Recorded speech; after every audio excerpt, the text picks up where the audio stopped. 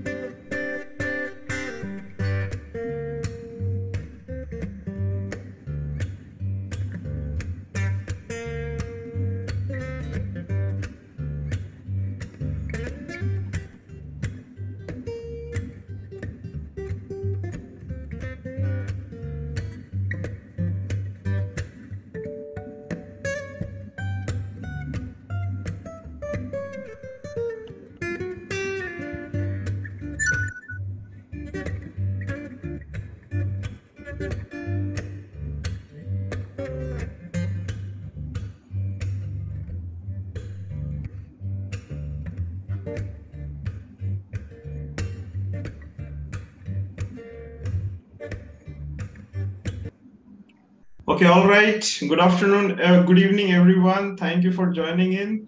I hope everybody is able to hear us loud and clear and also see the presentation slide. Okay, so this is yet another learning journey that I do every Saturday. Normally it happens at 2 o'clock, but today we just, on a lot of yours request, we made it on at 7 o'clock today, so that all of you can attend, right? So many of you requested that you want to attend at in the evening because of your regular schedules. So we just made it in the evening so that most of you can attend. I hope everyone can hear me and also see the slide. Just put in the chat box so that everything works fine. I just confirm everything is working fine. You confirm everything is working fine. Okay. Thank you, Kazi, Priyanka. Thank you, everyone, for confirming. Thank you. Okay, perfect. So today we have with us Dr. Anita. Okay. Today we have with us Dr. Anita. Dr. Anita, if you could switch on your camera. Yes. So here is Dr. Anita for you. Today she is the speaker. Dr. Anita has done her PharmD in 2016 from PSG College of Pharmacy, Coimbatore, and received her BCPS, which is one of a rare kind of certification which not many pharmacists in India have. We have only, I think, 4 or 5 of the pharmacists from PharmD who have qualified BCPS, and they are practicing right now. Only 2 of them in India are right now practicing. This is what I know. I am sure Dr. Anita will share more of that in the session today. So she has been one of the best students, and she received Best Clinical Performance Award during her college days. She has been working as a clinical pharmacist in neurology specialty. She has been, working specifically in neurology, epilepsy care center, epilepsy pharmacy specialist for the past 6 years. Her area of interest include epilepsy, neuroimmunology, stroke, and clinical research. She has published a lot of articles in national and international journals, and she's also one of the favorite speakers for a lot of forums like this, where she has been invited and asked to share about BCPS and other aspects of PharmD clinical practice. She is currently working as a clinical pharmacist at Kovai Medical Center and Hospital, Coimbatore, India. So welcome, Dr. Anita. Thank you so much for agreeing for this session, and I'm sure a lot of pharmacy professionals will be benefited from today's session. So thank you so much. Thank you, Manoj, for inviting me to this particular event. I'm happy to share my experience regarding the preparation as well as my clinical experience, so that I hope I can motivate and inspire our budding pharmacists to build their career, and those who are interested in certification. Maybe I can help them, guide them how to prepare and how to start their steps towards this particular certification exam. Absolutely, absolutely. So Dr. Anita has some surprises for all the participants today who are attending the session. She'll be giving some gifts if you are interested in BCPS certification. So Dr. Anita, yes, go on. You may share the slides, and first you share your journey as a PharmD professional and as a BCPS certified professional, because that your story might be something which may inspire a lot of PharmD professionals, right? We do not have lot of positive things about PharmD in India right now. But people like you, you're doing great, and I'm sure these kind of sessions will help our PharmD professionals to get inspired and keep learning and also keep delivering best of clinical practice for the benefit of our patients. Right at the end of the day, whatever we do, whether we practice pharmacy or we practice medicine, at the end of the day, patients are the center point for everything we do, right?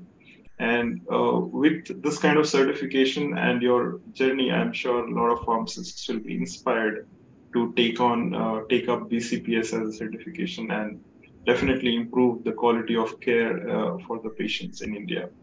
So thank you so much. You may please share the slides and please share your journey first, and then later on, of course, we'll come back to the slides and learn from you. Yeah, I'll try to keep it as short as possible. As you rightly told, practicing in India as a clinical pharmacist is kind of a challenge. Yeah, So many hurdles to be crossed to continue your career in India. If I recollect, I think majority of my classmates and most of my seniors, juniors, either they have reached a foreign country or they are in the process of going abroad. yeah, So, as you know, the youngsters, and India is losing a lot of youngsters, not only our graduate students, but in all the professionals, especially in the medical professional field. It's like most of them are running away from India to abroad. The main issue is the financial part. We all know it's nothing a secret anymore. So, by crossing these hurdles, staying back in India and providing a service to our population is a real struggle that we have to find a way actually. absolutely. So my path was like I didn't choose PharmD with so much of dreams, but I wanted to do something different. At that time, MBBS engineering and nursing was kind of the main option for all of them. Money making, the reputation, so many factors to be considered. Yeah, And the neighbors, most of them will be engineers. There was a trend in engineering at that time. yeah, So I just wanted to do something different, and I told my parents that if you can give me something new, especially something which doesn't have an entrance examination, because all the people were running around so many crash courses, and I was seeing them sinking in so much of classes and tiring hours. Even after completing their 12th board exams, they were running behind all these exams. So yeah, I was like, I just want some time off, and I would like to do something different. So that's when this PharmD course option came. And when I entered, as all of us had the same difficulty, struggling with all the first year courses. And from second year, actually the clinical topic started. And then I started cultivating an interest within myself. I started learning not only for the exam point of view, but I wanted to understand why we are trying to learn this subject, what will be the practical application education. Of course, exam questions are kind of that way, but still, unless we have an interest, we may not be going out of the syllabus to know what we have to know, how it will help in our clinical practice. So that particular out of the syllabus learning helped me a lot to focus on to this clinical pharmacist field. So as I was about to complete my PharmD during the internship time, I had an opportunity to go to the University of Toledo at Ohio, USA. So I was there for 2 months, and that gave me a different perspective towards our profession.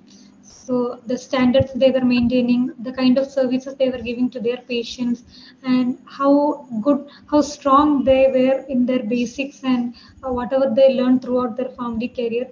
Believe me, during my 6th year, like almost end of the internship, I went there, and I was not confident to open my mouth at any point of time because I didn't want them to know we were so low. In the sense, my knowledge and like if they asked me a question, I didn't have a perfect answer to give. Even if they asked me the OHA classification, I was not even sure how many classes of medications were there.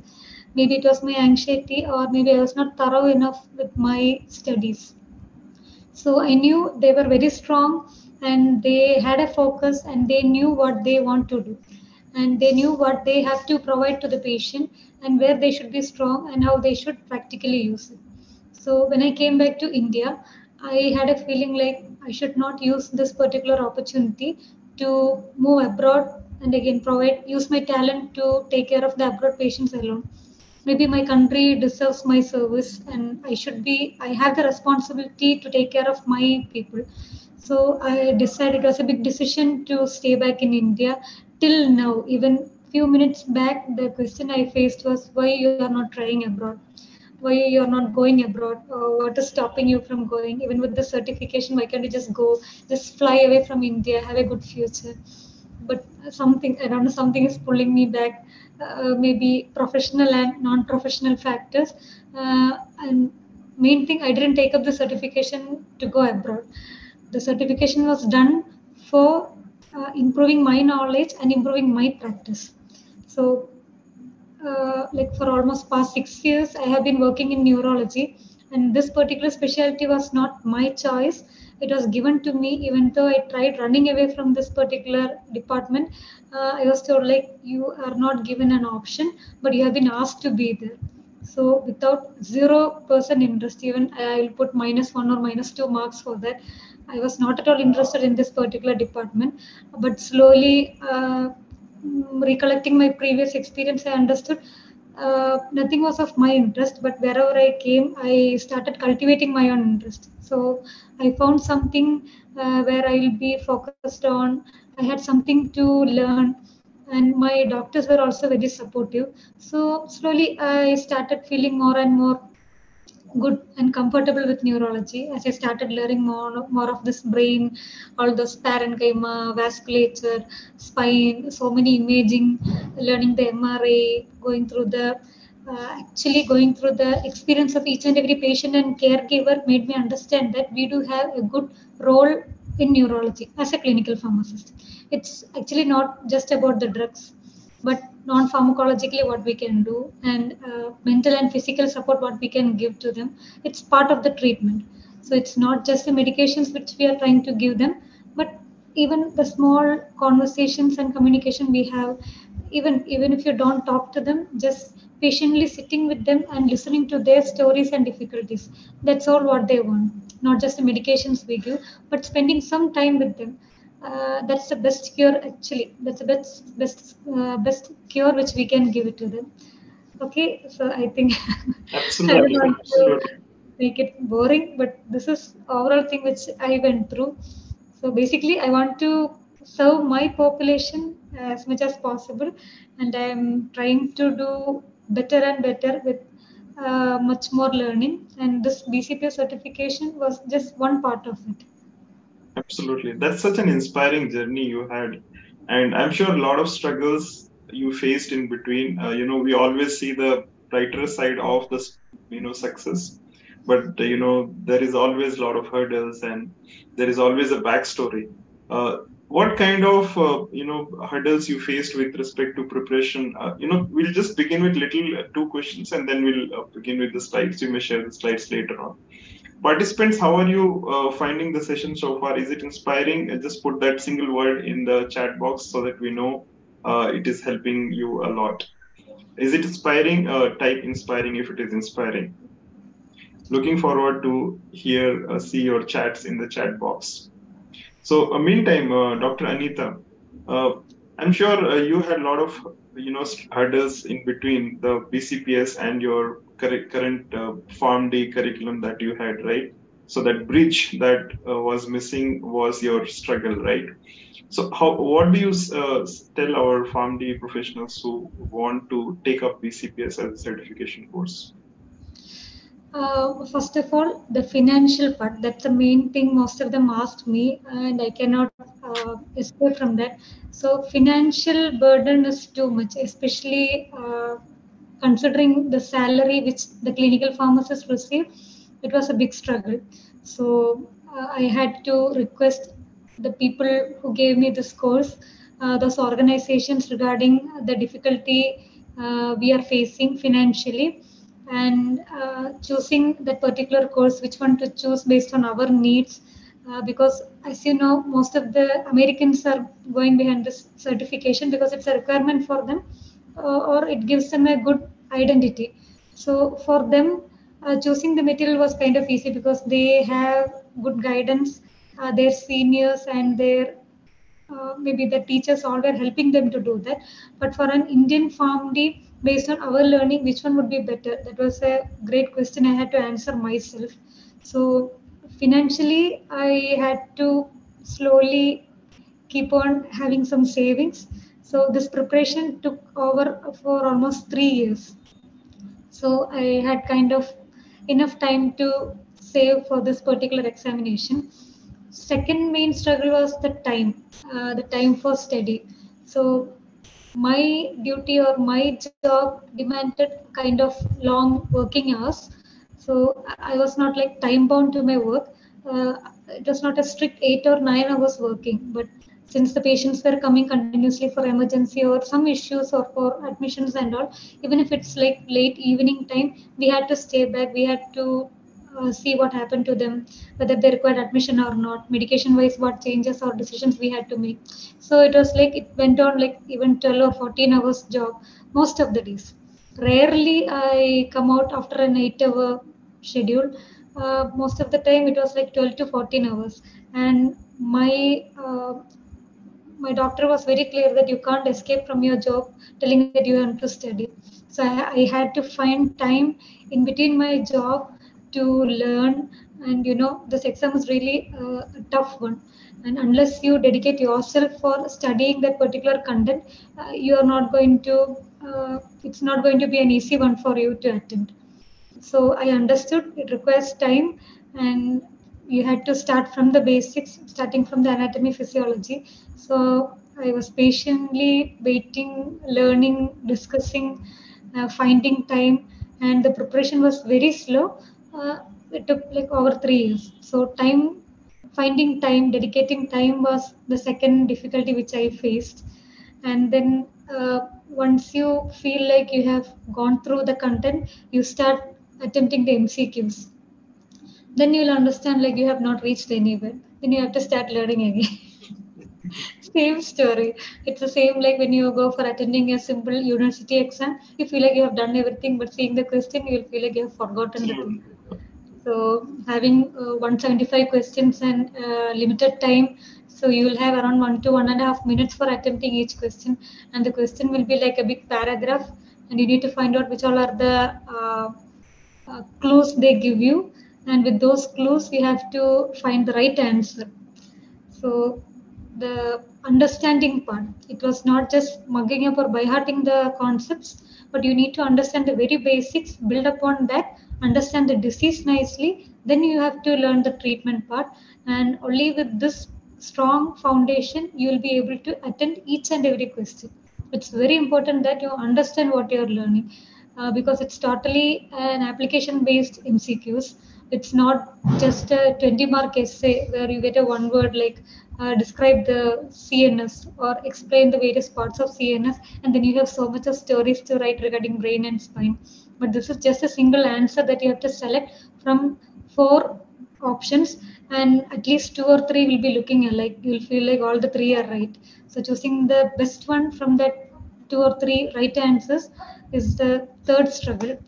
Third struggle in the sense, it comes with the learning part. How you learn, what you understand, and how good you are in your understanding part. I think these are the Perfect. main struggles which I faced. Perfect. So basically, to summarize, money is obviously the challenge for most of the Indians here, and the second challenge is time. We all have 24 hours. How meticulously we manage that 24 hours determines how long we go in terms of success. And finally, the preparation. It is always the preparation that matters a lot. So thank you so much for and Dr. Anita for that inspiring journey. Now we look forward to see the slides and learn from your slides and of course your practical experiences through the slides. Would you share the slides or shall I share it for you? Yeah, now are my slides visible? No, not yet. What about now? No, not yet. Please click on the share screen button on Zoom down, green color button. Yeah, I got the share screen. It's not visible yet. If you want me to share from my end, I'll do that. No problem. Yeah, I'll just give it one more try. Is it visible now? Yeah, it is visible now. Yeah, please do it on the full screen mode and we're good to go. Yeah, is it fine now? Not yet. So I have put it in full screen. Now is it visible? Not yet.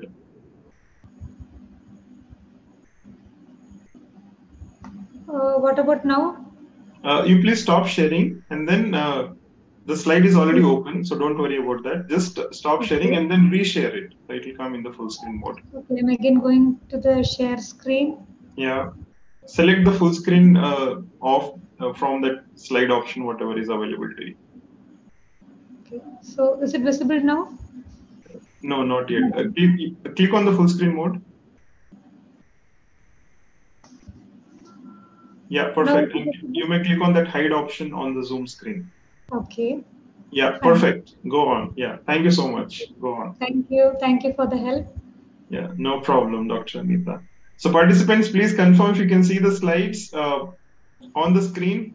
Type Y in the chat box if you can. Yeah, thank you, Raj, for confirming. Yes, thank you, Priyanka. Thank you, everyone. Thank you. Thank you, Preeti. Thank you, Yogesh. Thank you, Rutuja. Thank you. Yes, they can see the slides, Dr. Anita. Yes. Yeah, so we just had a glance through my story. Now I'll be taking you through these specific topics and let me know if I have to stop in between. Okay? So you may, participants, for you, you may start putting, your questions in the notepad. Don't ask in the chat box. At the end of the session, you can raise your hand on Zoom and then I'll unmute you. So you can ask question directly to Dr. Anita. All these, 40, 45 minutes she'll be speaking and definitely she'll want to hear from you, right? She'll want to interact with you. So don't put in the chat box. Just interact with her. It will be definitely good. Thank you. Yeah, so till the BCPS, I told you the struggles and how I chose. I didn't mention about why I took BCPS. It was like throughout this clinical practice, I knew I was lagging with a lot of knowledge.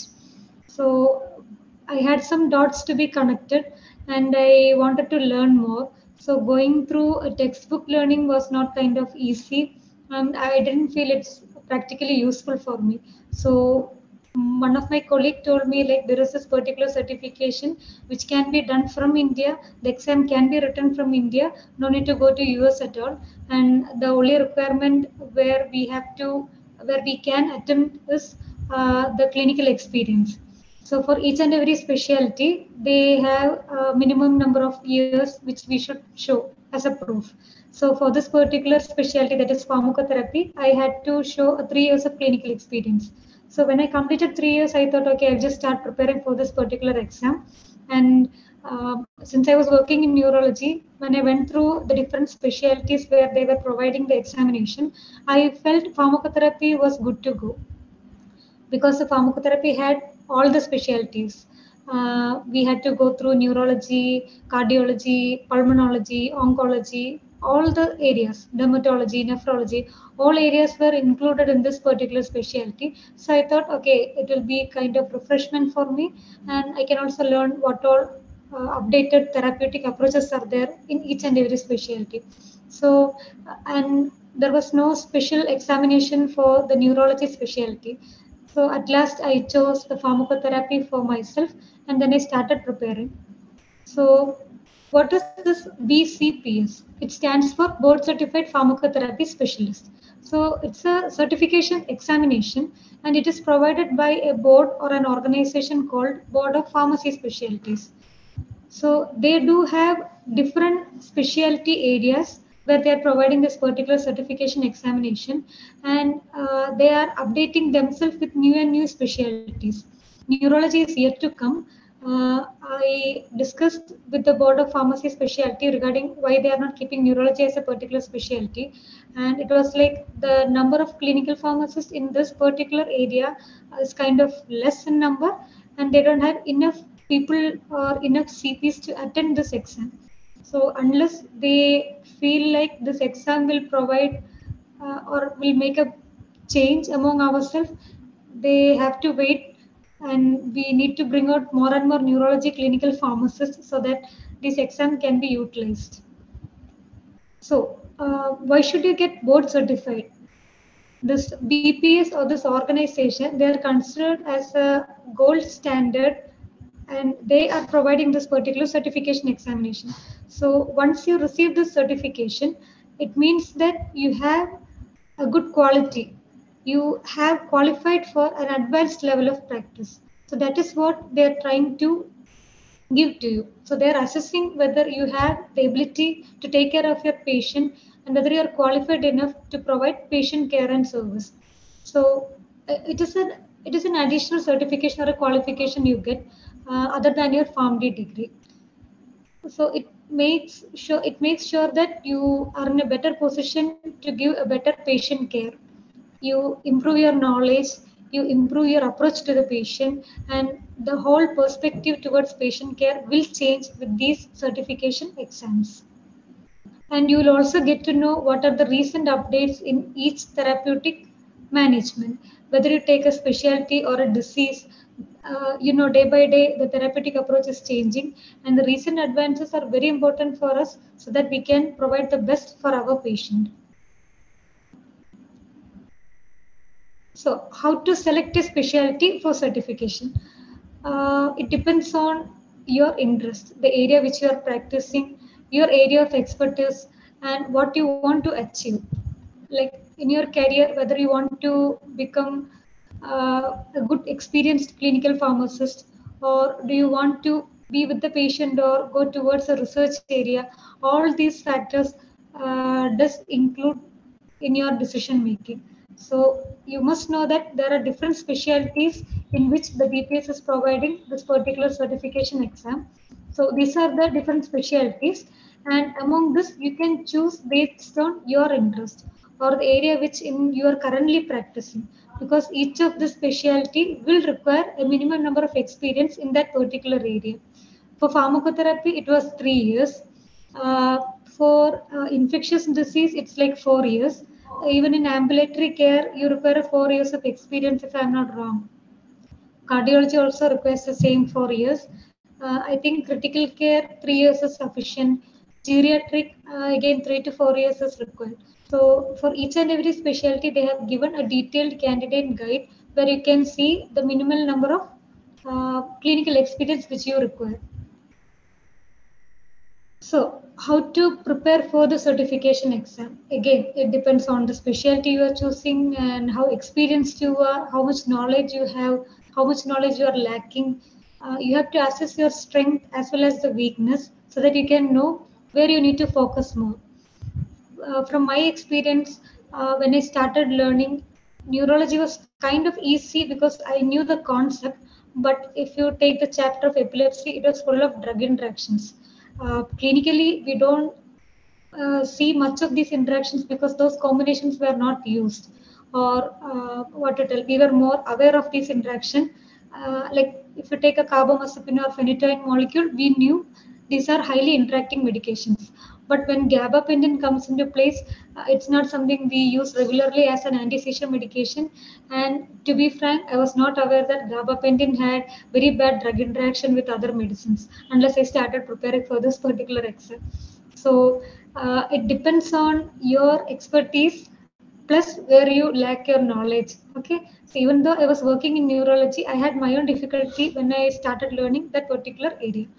And the toughest one for me was pulmonology because I was not personally prescribing or not choosing medications for pulmonology cases, and I was not even I was not even focusing on pulmonology medications which my patients were taking. Like when the pulmonologist was selecting this particular medication, when they tried stopping that particular medication, I never, uh, maybe I never focused on those things. I didn't notice what they were trying to change or use. And when I started learning pulmonology for this exam, it was like starting from the beginning, as if I had never learned pulmonology. So it was a struggle for me. I had to go through asthma and COPD like more than 5 times because without understanding the basic concept, learning the guidelines, answering the MCQs was really tough for me. Likewise, there were other areas also, but the toughest one for me was pulmonology. because my exposure was kind of zero in that area. And then coming to the reproductive health, something which we don't take care of ourselves, where we don't prescribe the medications, or it's not something we routinely practice.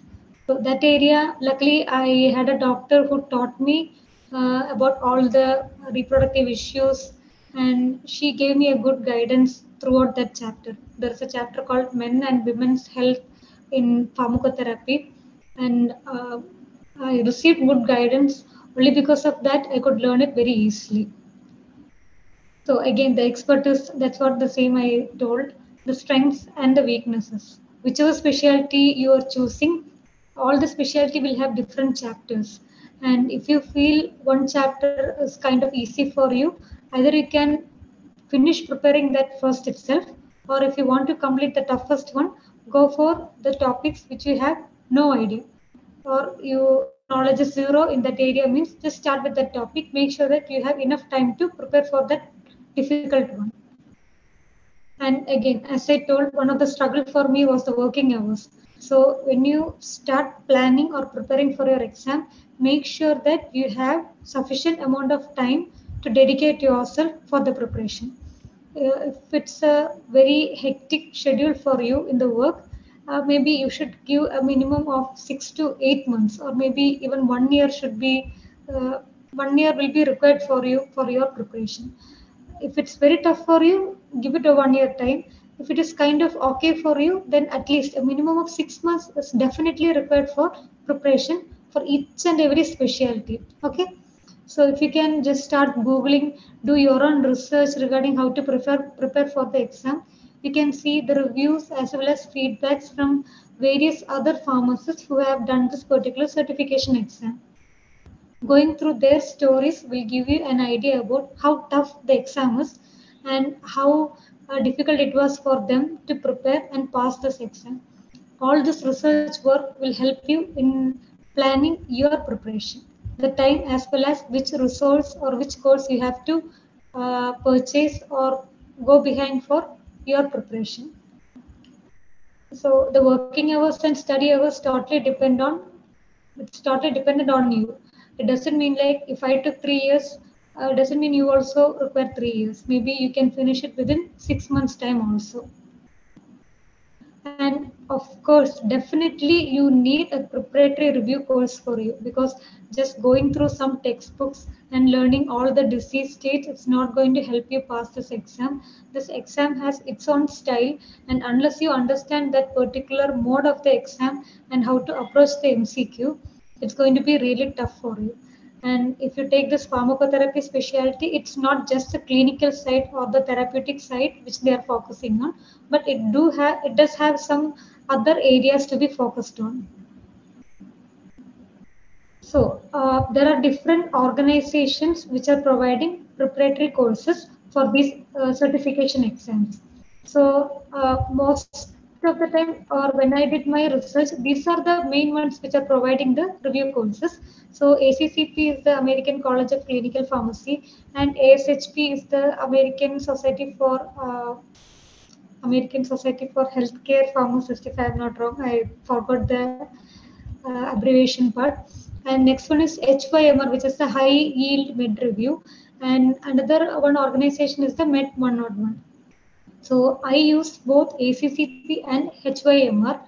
So I used the limited access of ACCP, and I used the mock exam given by the ACCP.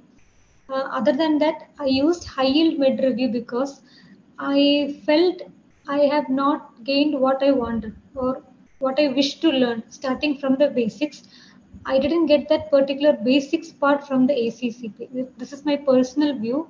So when I started researching for what else I could use for my learning, then I understood the high yield med reviews. They are providing a very good lecture starting from the basics.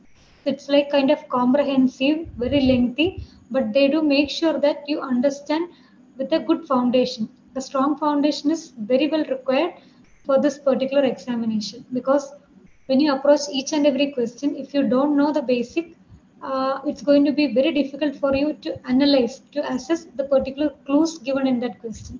So if you miss even one clue, then your answer will be definitely wrong. That's what I learned going through all this review courses and after attending this particular exam.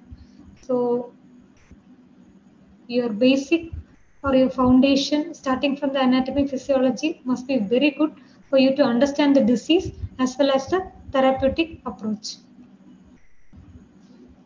So going through the content outline, as I told, the pharmacotherapy exam doesn't mean it's just a therapeutic approach towards the patient, but it is one of the main content. It comprises almost 65% of this particular examination.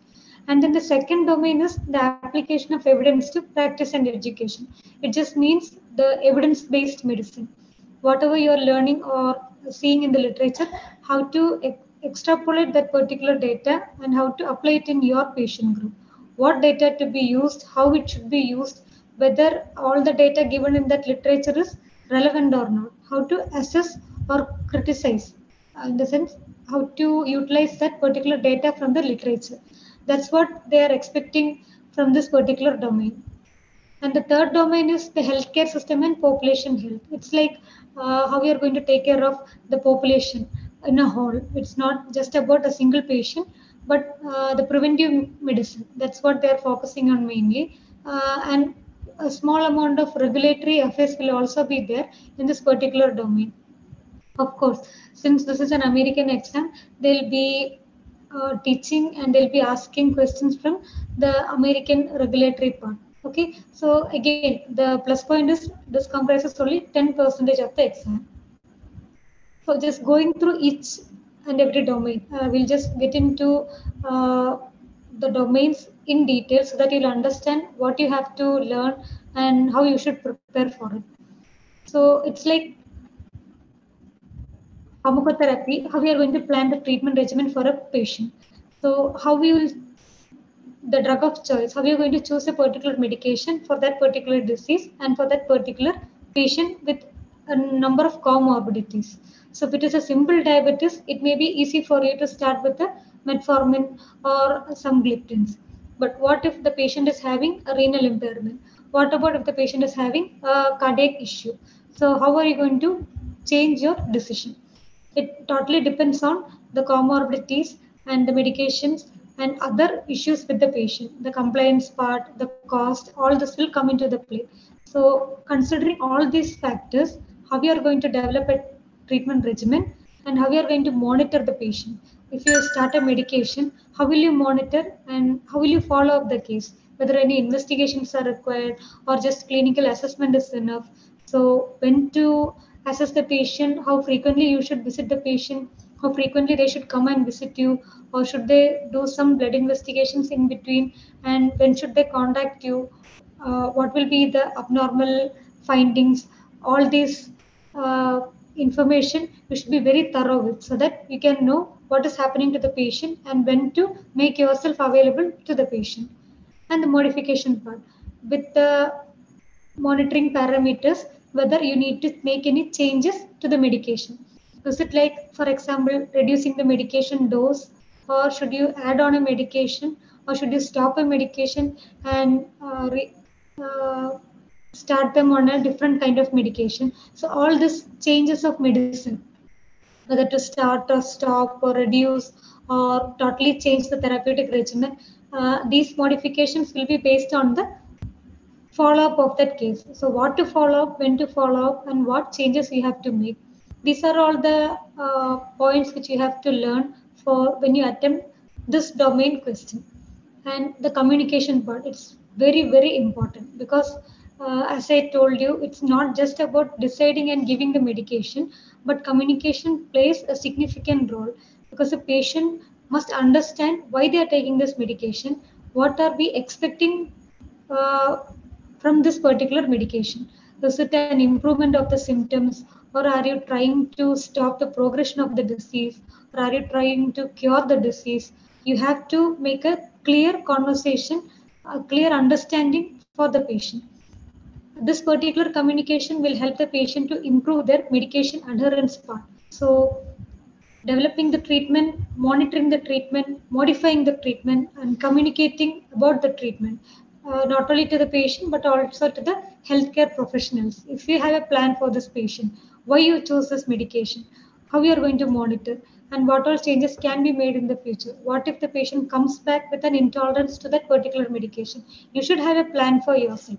So that particular planning, how you are going to plan, when to plan, all this guidance will be given throughout each and every chapter. So you can use the guidelines, the recommendations. If no guidelines are available, how to use the literature support. That's when the evidence-based medicine comes into the play. So communication and education. It's like communicating with the healthcare professionals and educating the patients regarding the disease as well as the treatment. So I have given the details for each and every heading. So it's like patient-centered, evidence-based pharmacotherapy will be planned, and how to monitor whether we are giving a safe and effective treatment regimen. And uh, the monitoring part will be an ongoing process, whether you change the medication or not. Even if the patient is tolerating a particular medication, we need to know how long they are tolerating it. Even after a few years' time, they can have some kind of intolerance or adverse events. So, what to monitor, what investigations to follow up are also important, as well as you need to know what kind of modification should be done for each and every abnormal value you find. Then communicating your plan, pharmacological as well as non-pharmacological treatment which you can provide to the patient, and educating the patients as well as the caregivers. That is another important thing. Not only the patient but the caregivers should also be aware of the treatment regimen so that they can help the patient regarding their with their treatment plan. So the second domain is application of evidence to the practice as well as the education. So how you are going to assess or analyze that particular literature, how you are evaluating that literature, and how you are using the information from the literature to the bedside. So when you learn the biostatistics part, you will get to know about the clinical relevance as well as the statistical significance. So if data is given as statistically significant, it may not mean it's clinically relevant. So how to utilize that particular information when you are planning a treatment for the patient. That's all you are going to learn in this evidence-based medicine. Not all, but that's one of the major portion.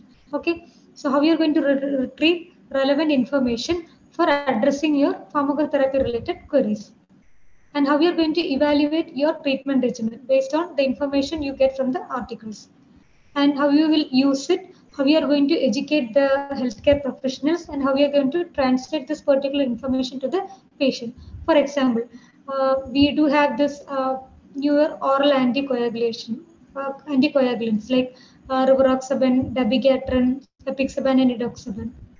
Currently, that's an area where I find it difficult to express the difficulty in continuing this particular medication in pregnant patients. So we don't have a data telling these medications are 100% safe in this population. But again, we don't have any evidence to tell these medications are going to cause some harm to the patients also. So currently, the safest anticoagulation that can be given to a pregnant lady is parenteral anticoagulation like enoxaparin, which is kind of cost effective and much safer for our population. So recently, again, one patient came where she had an unplanned pregnancy when she was on rivaroxaban. So we communicated, we told them like we don't know whether this is going to harm your baby, but there is a possibility where we don't have any data. So there is a possibility that there could be some teratogenicity or some adverse events can happen during her pregnancy.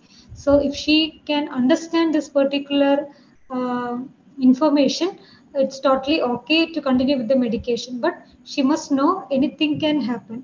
If she can take that part or take that risk, it's totally okay for them to continue these newer oral anticoagulants. Or the safest option is enoxaparin, but since it's kind of injection, the parenteral one, injecting subcutaneously twice daily is not a patient-friendly medication. So educating them regarding the possible adverse events, giving them what all treatment options are available, and explaining to them like we don't know and this is the literature and this is the data we have, the patient will feel more comfortable in choosing a particular medication. So one of our patients chose to continue the newer oral anticoagulation after understanding the total safety as well as the risk possibilities of the risk. Okay, so these are the areas where we can improve ourselves. So how to understand the literature and how to take it towards the patient. That's all they are going to assess from this particular domain. So the last domain is the healthcare systems as well as the population health. This is like 10 percentage. And regarding the previous domain, if you go through the feedback from the other pharmacists who passed this exam, they are very clear in one thing. If you can score full marks in that in the second domain, that's evidence-based medicine, which you includes most of the statistics. If you can score a good mark in that particular domain, your chances of passing this exam is going to be very high. Why? Because clinical, it's like infinity. Whatever you study, you may have some questions which you don't know. You may have some questions you have not gone through yet. But the statistics part, you can learn thoroughly, and attempting more and more questions will help you make sure that you have gone through most of the areas or most of the contents which you have to cover in that particular domain. So you can give some kind of importance to that domain, making sure that you attempt all the questions, and if you get a good mark, uh, if you can if you can get all the answers right in that particular domain, your chances of passing the exam is going to be very high. Okay, this is from the feedback of other pharmacists as well as my personal feedback. Coming to the third domain, this is the healthcare systems and population health, where you are going to decide or you are going to plan a treatment for a population. For example, the immunization part, the vaccination, how it's going to help uh, protecting our population, avoiding some diseases which can spread easily. The very recent example being COVID-19 infection. So how the immunization plays a role, and assessing the risk, especially the cardiovascular risk in our population, how to assess, and when to start them on preventive medications. These are some few examples I can give from this particular domain. And then utilizing the technology to promote safe and effective medication use. That is how you can utilize the technology for uh, giving the particular information for improving the health literacy of our population. That's an area as an Indian pharmacist. That's one of the area which I am focusing on. Through education and counseling, you can improve the health literacy of our population. It's a very simple way. Even without using the technology, this is something practically I have seen. Just educating, communicating with the patient can improve the health literacy. Just make a note of it. It's for the practical purpose. Okay. So, what are the technological advancements? If you can see now, so much of talk and webinars are going on regarding artificial intelligence. So, uh, just keep yourself update so that you know what is happening around you. Even if it's not practically used in India, they have been using it for the past few years in US. So as I told, this is an American exam, and you need to know what is happening in America. So there is no other go, but you should learn in their way, so that you can think about bringing those treatment and those technologies in our country and improve our patient care. Okay. So again, the third point is like incorporating public health initiatives. Same thing. Overall, it's like taking care of the population, not only the individual patient, but how to take care of the population. What are steps you can utilize?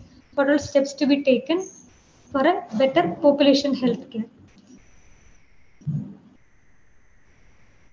Okay, so these are the three domains. The first one is the pharmacotherapy, where you will be going through the clinical therapeutic approach, assessing the patient, assessing the therapy, monitoring the therapy, making the changes, again assessing the case, and then counseling and educating the patient as well as communication with the healthcare professional. Second one is the evidence-based medicine, where you'll be going through the biostatistics, medical literature evaluation, and how to utilize that particular data from each and every article, and how you are going to take it to the bedside, from paper to the bedside. Okay. And the third one is regarding the population health. So, what are the expectations from a board certified pharmacotherapy specialist? What are they trying to assess? And what you're supposed to provide, or which are the areas where you should be very proficient in? So, you should be able to optimize the pharmacologic as well as the non pharmacologic therapy. So, as I told, it's not just about the medications, But even without medication, what are the other treatments? For example, if you take a stroke patient, the medications alone is not going to help them, but the rehabilitation services plays a major role in their recovery. That's just one example. And the second thing will be a patient-centered, evidence-based therapeutic information and interventions. So if you get a patient and if you have to answer a clinical query, you can't just go and tell, okay, I think this is much better than that. You need to have some evidence-based backup for your information or the information what you're giving to the healthcare professional or the patient. You can just assume that this is much safer than the other one, or you should not assume that this is effective than the other medication unless you have an evidence or a proof to show that particular uh, evidence or a proof to back up your answer. Better not to answer that question. You can get take some time, and you know what to look, where to look, and how to find that particular information. That's what you are being trained in this examination when you're preparing. So utilize that search criteria and get the relevant information from the published articles or the guidelines, and share that with the healthcare professional or the physician, and educate it to the patient so that you'll be having a better treatment plan for them. Functioning as a member of interprofessional team. So how we are going to communicate with other healthcare professionals regarding the patient care. So how we are planning the treatment and how we are going to contribute it, what other changes can be made, how you will express this particular idea to other healthcare professional in your team, and how we are going to take the information what they are going to give. Okay, so it's kind of a teamwork and we are part of that team. So the interlinking or mingling and the communication with other HCPs are also an important thing which you have to maintain throughout your career. So when you prepare for this particular exam, they have a separate chapter in ACCP where they mention regarding the communication part, and they have given it beautifully. It's very nice to see that they do have a systematic approach for each and every steps they take during the patient care, something which we do not use it regularly. But since I had an opportunity for doing my internship for 2 months in US, the learning part was kind of better for me, because whatever I saw, I was kind of reading it in a book and I could correlate it. So the 2 months of internship helped me a lot in this preparation. And the next one is collaborating with an interprofessional team. So it's like how to give a good quality care and a safer treatment for our patient. It all requires, as I told, it all requires a teamwork. Ourselves, we cannot decide a treatment regimen for a patient as a single person. It requires lots of contribution. It requires lots of communication, and we need to know what are the pros and cons of the treatment from other person's perspective also. And you need to back up your information with evidence-based medicine. So, what is the impact of this certification? As I told, you are going to improve your quality of care.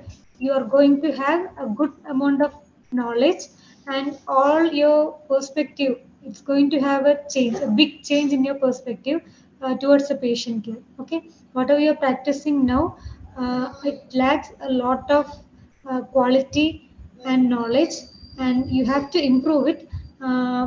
Maybe reading books and going through the articles will help you for sure, but this particular certification will take you to a better level. Okay, and of course, once you have this certification, you're kind of recognized in that particular area, in that specialty, and it will make you stand out of the crowd.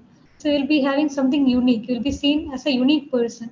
So it feels like if you are certified in ambulatory care, so you'll be having a better quality compared to the other practicing pharmacist who doesn't have this certification.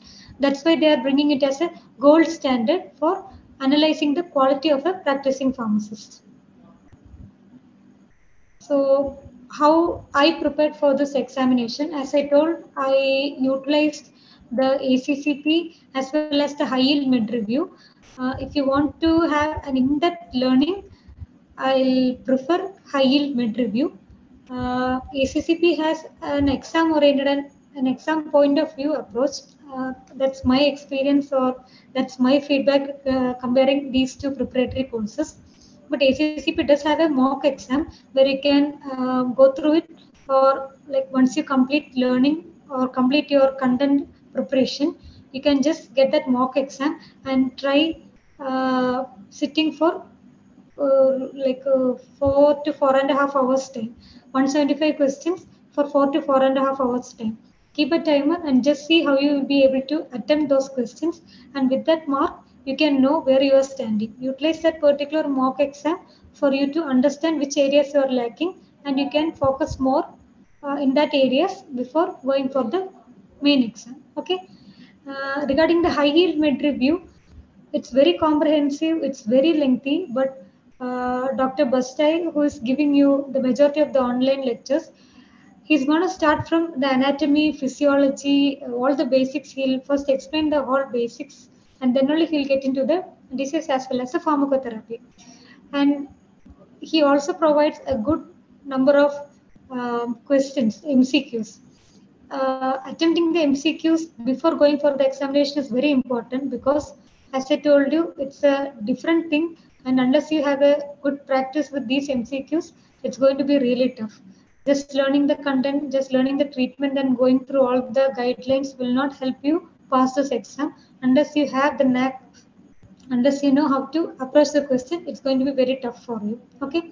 So other than these preparatory courses, you have to go through the guidelines, because every year one or the other disease, they'll be bringing out new guideline updates, and most of the guidelines are like American only, because since this is an American exam, we are supposed to follow the American guidelines.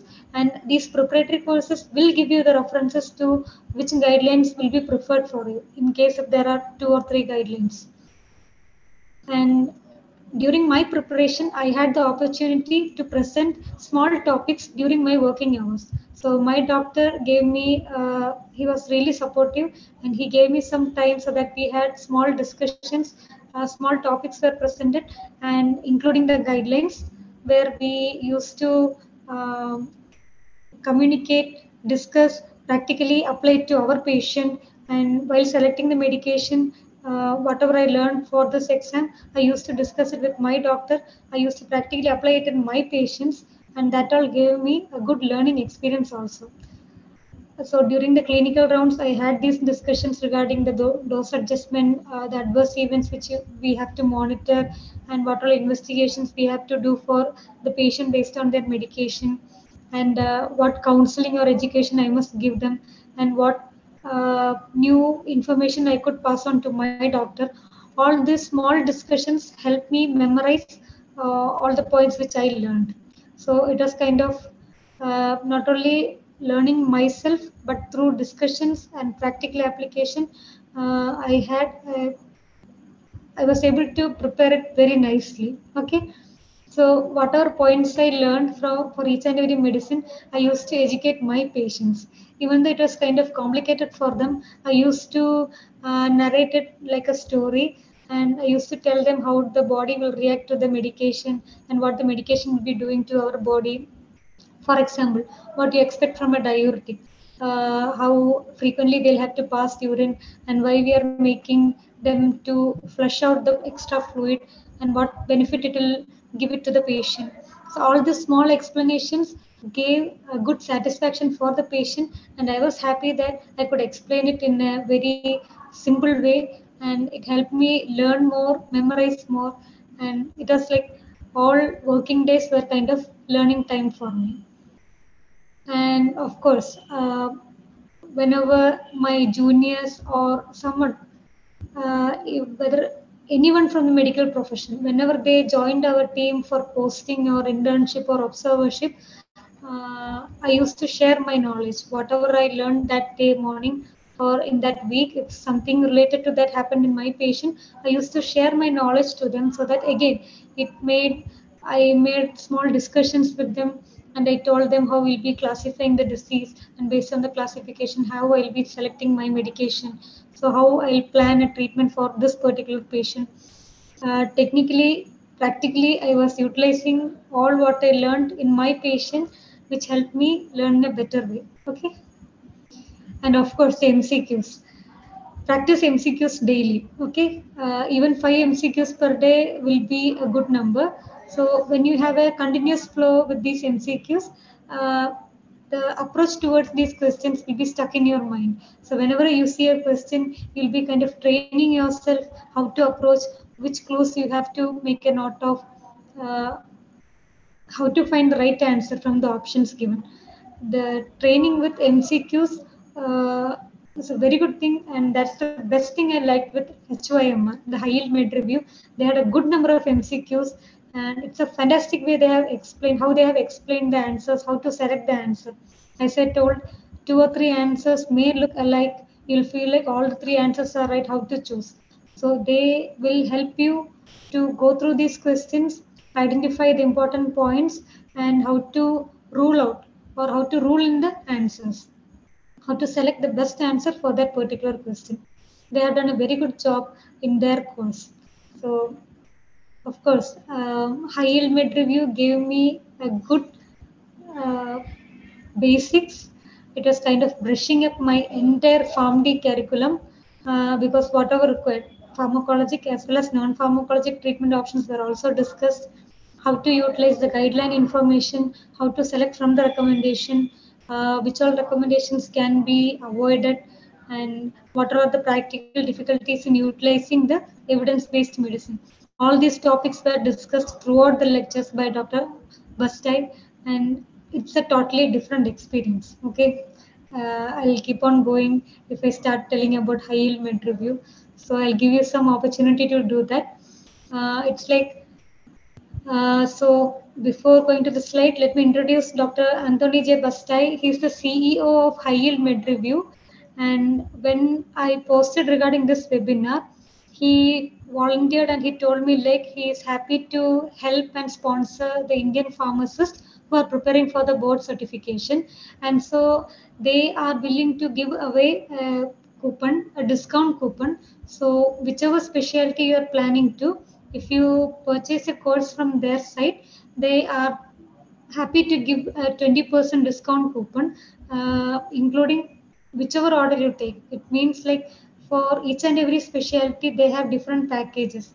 You can purchase either the question bank alone, or you can get the online lectures with the question bank. So they have different packages, including the question bank or the online lectures, or it's like the duration. You can get it for 1 month, 3 months, 6 months, or 1 year, and it totally depends on your requirement. So how long you want to prepare, or you just whether you want the question bank alone for practicing the MCQs. Whichever package you are planning to purchase, you are going to get a 20% discount. Okay, so they just wanted to help the Indian pharmacist. When I tried purchasing this particular course, I explained the difficulty, the financial part, how we are struggling with this profession, and my desire to learn more, and the feedback I received from other board certified pharmacists, and how much I wanted to proceed with this particular course. And they were kind enough to give me the discount. And when he volunteered, telling that he wanted to sponsor, I mentioned how they helped me, and so they told like, okay, they'll go with the 20% discount coupon. They initially they started with just a discussion of discount, but when I explained my experience with them and how they helped me, they told they are ready to give the same discount for all the Indian pharmacists. Okay, so don't miss this chance. Only thing they can provide is a hard copy. They can't send the books internationally, so everything will be available as an online version. And they have given an expiry that it's like you can purchase it till Jan 15. Okay, so I strongly recommend this.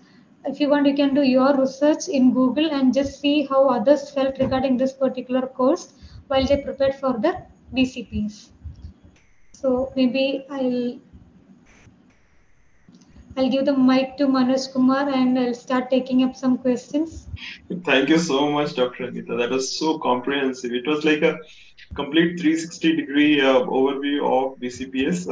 You could stop sharing, Dr. Anita, no problem. And then we'll continue. But if you want me to do that, I'll do that. Yeah, can you please stop sharing? I don't know. Oh, Can don't worry. I'll do it from my end. Just give me 1 second. okay. Okay, Yes. maybe I saw the thing. Have you stopped it or should I do it? I'll just stop this sharing. Yeah, I've just stopped it. Yeah, Thank you. perfect. So thank you so much, Dr. Anita, for that 360-degree overview that you gave for BCPS and different advantages that you shared for doing BCPS to our pharmacy professionals. I'm sure the practical pointers that you shared today, along with your invaluable experience, this will never get this otherwise the participants will never get this kind of experience, right, to interact. Will surely inspire a lot of pharmacy professionals and help them to make a difference in the current healthcare system. We always have this complaining mind. We always keep complaining that this is not good, that is not good, right? So now there is a chance for all these pharmacists to make a difference and see how they can make a positive approach and positive advantage, take the advantage of BCPS and become a create some difference in the profession. So I think this is going to help them a lot. And one of the important point that you mentioned was about the health literacy. So I have been a medical writer myself, and I see a lot of patients struggling with this information.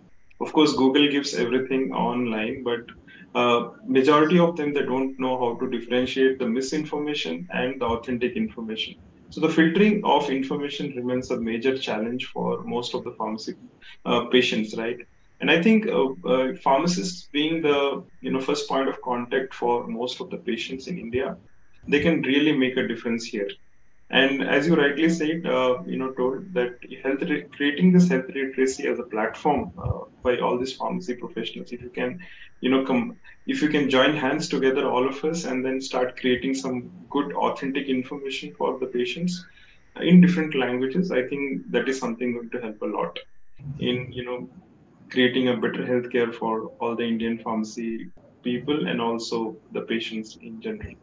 So thank you so much for that wonderful information, and I will take up some questions from participants. So participants, all you have to do is raise your virtual hand on Zoom, and if you're watching us on YouTube, you can put the questions on the chat box, and I'll read the questions for you. So there is a condition if you are asking the questions on Zoom.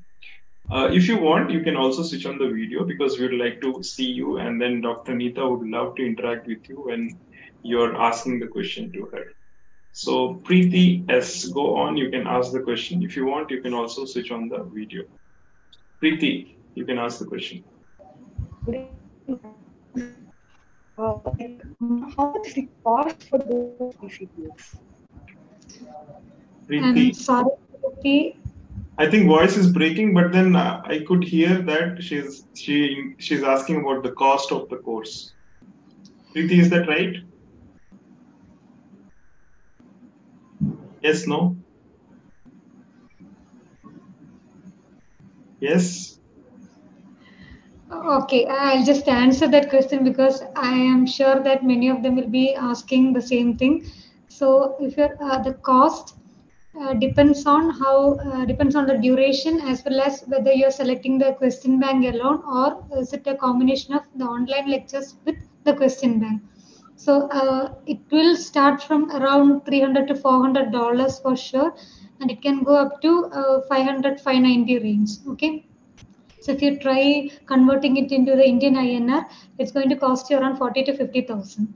So with this discount, you're going to get around a minimum of kind of 10,000 range of discount will be received, and I'm sure it's a big difference in financially in our point of view.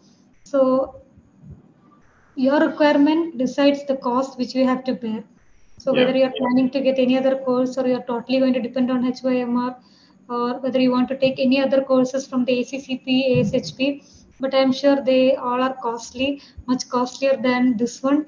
So cost effective wise, I'll prefer this. Discount wise also, I'll again prefer the same thing. Yeah, and another thing I would like to add a point here, Dr. Anita.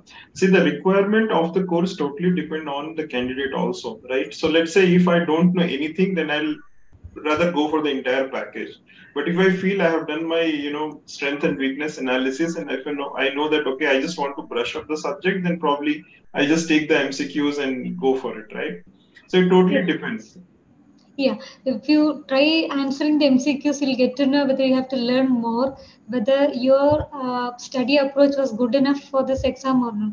So maybe getting a 1 month question bank and trying all the questions from each and every specialty is one way, and then you can start studying. But I don't know how much practically it will help you. I did that during my initial phase with so many MCQs which were available in Google for free, and then I understood this is not going to work without learning. So I started going through the ACCP review, as I told. But again, the word review, you need to make sure that you understand the word review. It's something like uh, and then you're reviewing it. Okay, so if you don't know, it's not a review, it's like you're reading something without much knowledge of the basics. So Absolutely. after going through the ACCP review, that's what which made me feel so bad that I'm not strong in my basics. And for Absolutely. that search, during that further learning part, when I went through the other person's feedback, I just thought, okay, It's kind of investing in yourself, okay? Even though it's a huge amount, I just wanted to learn. So it's not like you're wasting your money. You're utilizing it for your education, for improving your knowledge, which is like a lifelong thing. It doesn't have an expiry. So I never thought it as something, even though it's a burden, I never felt I just wasted my money. Okay, it's a real investment in yourself. Absolutely. I totally agree with you. So real investment in yourself is the game changer for everything in the healthcare system, right? So Dr. Priyanshi, you're the next. Go on. You can ask the question. Dr. Priyanshi. Okay, thank you so much. Thank you so much for the session. First of all, and it was really great session. We learned so many new things and where we can excel ourselves for that. Thank you so much for that. And my question to you, ma'am, is are you going to excel your career in India now or in USA first? Yeah, that was the whole story initially. I did this for giving a better patient care for my people, for the Indian population. Right now, I am not thinking about any work in abroad. If I get an Okay. opportunity for again another internship or observership or further training, I'll be open to that. But working part, I want to be with my people. That's what. That's kind of inspiring me to learn more and get the certification. That's why I went ahead for this. That's why I Okay. invested in myself, even though I had the financial difficulty, the financial burden was too much. But over this period of time, since my people, the Indian population, they motivated me, their difficulties, their lack of health literacy, so much issues in the healthcare. So all these factors, in a cumulative way, helped me learn. As I told you, throughout my learning, I was utilizing the communication and education part. So if you go abroad, I think I'm just one among them. But in India, this is an area where you can explore yourself, bring in new changes, and this is the area where you are going to get a good recognition. Okay, you're going to do Yeah. something new. So if you stay here, it's going to be a career change for yourself. That's what I feel. So many factors for me to take a decision on practicing in India itself. Okay. Absolutely. That's Thank really you great, so. ma'am. That's really great to listen, ma'am, because till now, whatever I have listened is like I'll go to abroad and will have a career at that. So it's really great that you want to serve here. So, ma'am, I have one more question in continuation of this. Can I? Yeah, go Just a on. minute. Go on, Okay? Dr. Priyanshi. Just a So, minute. Just to okay. mention, we should not forget that India is a developing country. So Yeah. more and more opportunities are on the Yes. way. My seniors, they struggled a lot in creating vacancies in different hospitals. I know them personally, and I know how much they worked hard to bring in those vacancies and opportunities. Even though some of them went abroad because of their personal issues, but they opened up so many opportunity, and still till now the vacancies are growing actually. So there are so many hospitals being opened, and even there are some hospitals who doesn't have even one clinical pharmacist. So we have a lot to explore. A lot of clinical pharmacists are awaited in this country, and we have to utilize it actually. Instead of leaving this country, we have to be here, utilize the opportunity, bring up our profession. And if financial part is a difficulty, we have to raise the voice. Unless we bring it out, the people who have to take a decision will not know regarding this. So let's join our hands together. Let's bring up this issue. Let them know, and just wait and see. I'm sure this is going to be a game changer, and we will receive what we deserve. Okay. Absolutely. Well said, Dr. Anita. And I have, I personally interact with a lot of doctors, and I see a lot of mindset change these days. They are well accepting the clinical pharmacist. And of course, they want people with knowledge. And if you have the right knowledge and if you have the right kind of attitude, then the doctors are very much willing to interact with you. And, at the end of the day, it is helping the patients to recover from their disease and, benefit from the entire system, right? So if you are able to add value there, then definitely they'll welcome you with open hands. So please learn and stand out of the crowd. Out of the crowd, you have to stand out. You cannot be one among everything, one among everybody. Certificates everyone gets. Knowledge and skills is something that everyone is looking for. And if you have the right kind of skills, then definitely it is accepted today. So don't worry. Just keep concentrating and focusing on your growth. Yeah. So thank you, Okay, Dr. so yeah, the physicians are looking forward for person or people who are having good knowledge. And now, even though still there are some difficulties for them to accept us, maybe some misunderstanding of like we are equivalent to them. Nowhere we are equivalent to them, and Yeah, we are not in a position to diagnose or take care of a patient ourselves without the help of a physician. We are part of the healthcare team, and we absolutely. have to respect others, and of course they have to accept us, but give them some time because we are yet to establish ourselves. When I went to US, they told me they had the same difficulties and struggles almost 10 to 20 years back. Since they were a fast growing country, the acceptance and everything happened so fast, and they got this particular clinical pharmacy thing established there. Our country requires some more time. Just give it some time, and we are here for you people, and we are taking those steps and making the changes. So just wait and see, the change will come. Okay. Yeah. So when we Yeah, are it taking the was. baby steps, a majority of the cases, what happens is we go to the physicians and tell them that, hey, we can write doctor, and now I want a prescription, right? So I'm sure Dr. Anita can correlate this very well, and this is something a very wrong way of interacting with doctors, right? We cannot compete, as we rightly Dr. Anita said already. We cannot compete with them. Given the kind of knowledge and skills we have, let's utilize those skills and knowledge first for the patient care. Let's make that difference. Let's take that first step, and then as the time passes, as the time comes in our favor, then definitely we can have more rights and more opportunities coming on the way. So thank you, Dr. Anita, and thank you, Dr. Priyanshi, for taking that question. Ritesh, you are next to go. Priyanshi has one more question. We just interfered in between. Priyanshi, Yes, Priyanshi. Yes, yes.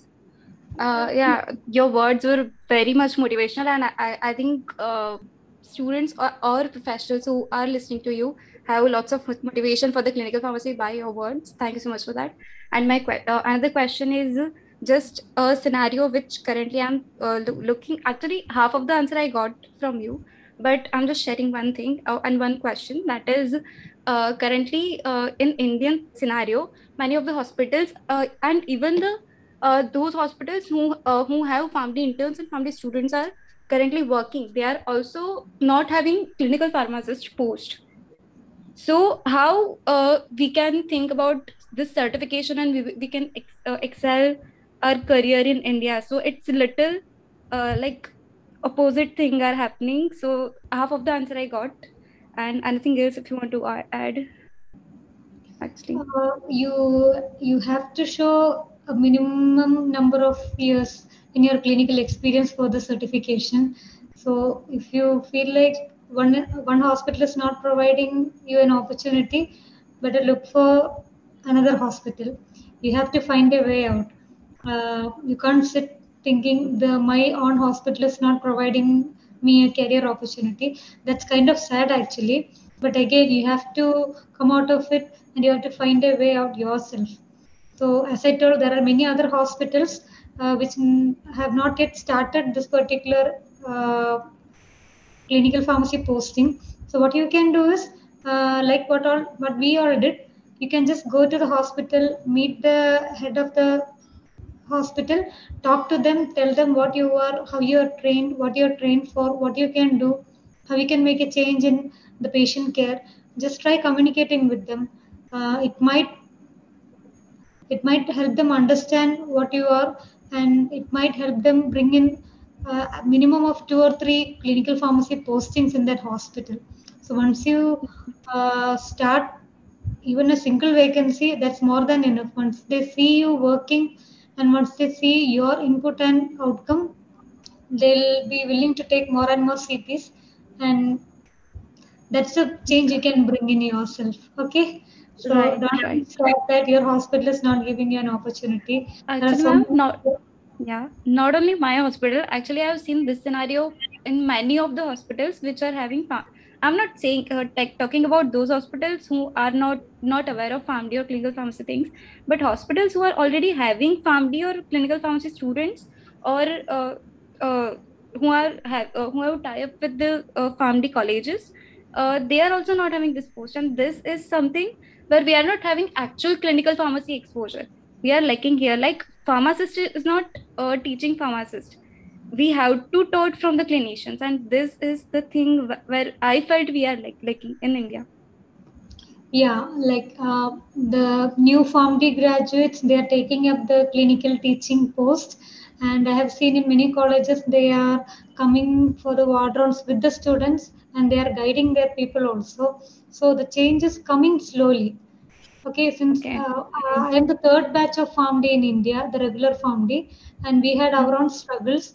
And as I mentioned in the first session, it was like I learned a lot out of the syllabus. I was not just preparing for my exam because I wanted to know why this medication is being chosen, what is happening in this particular disease, especially the infection part. So many antibiotics and so many diseases, and what is the criteria for selecting this particular antibiotic? That really was kind of very difficult for me. So when I learned the basics, attempting each and every question was very easy for me during my second and third year exam. That's what I'm telling. So you have to put in some effort yourself. You can't totally depend on someone else. And just think about it. Just try to find a solution yourself. That's the best way you can come out. Okay. Yeah, that's really right. Yeah. Thank you so much. Thank Thank you, you. Priyanshi, and thank you, Dr. Anita. So we'll take some Thank you more for the questions. Yeah, we'll take some more questions. Ritesh, you are next. Go on and ask. Thank you, Mr. Manoj and Dr. Anita, for the wonderful session. I'm pretty sure a lot of people over here will be benefiting from this entire session with all your knowledge and experience that you have shared. So, thanks once again for that.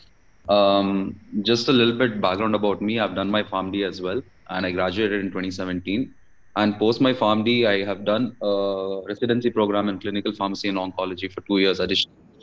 So, Okay. residency program in oncology. So we had to deal with 70% of patient care and 5% in research and around 15% in teaching and 10% in practice management. So you said that there's a basic requirement of few years of working in a clinical scenario in a particular specialization, right? So Yeah. I just want to know, will this residency program of 2 years that I've done, which is a clinical pharmacy background itself, but in oncology, that is where my specialization is, and that's where my area of interest is. Will that be considered and will that be taken into account if I have to apply for this and go ahead with this?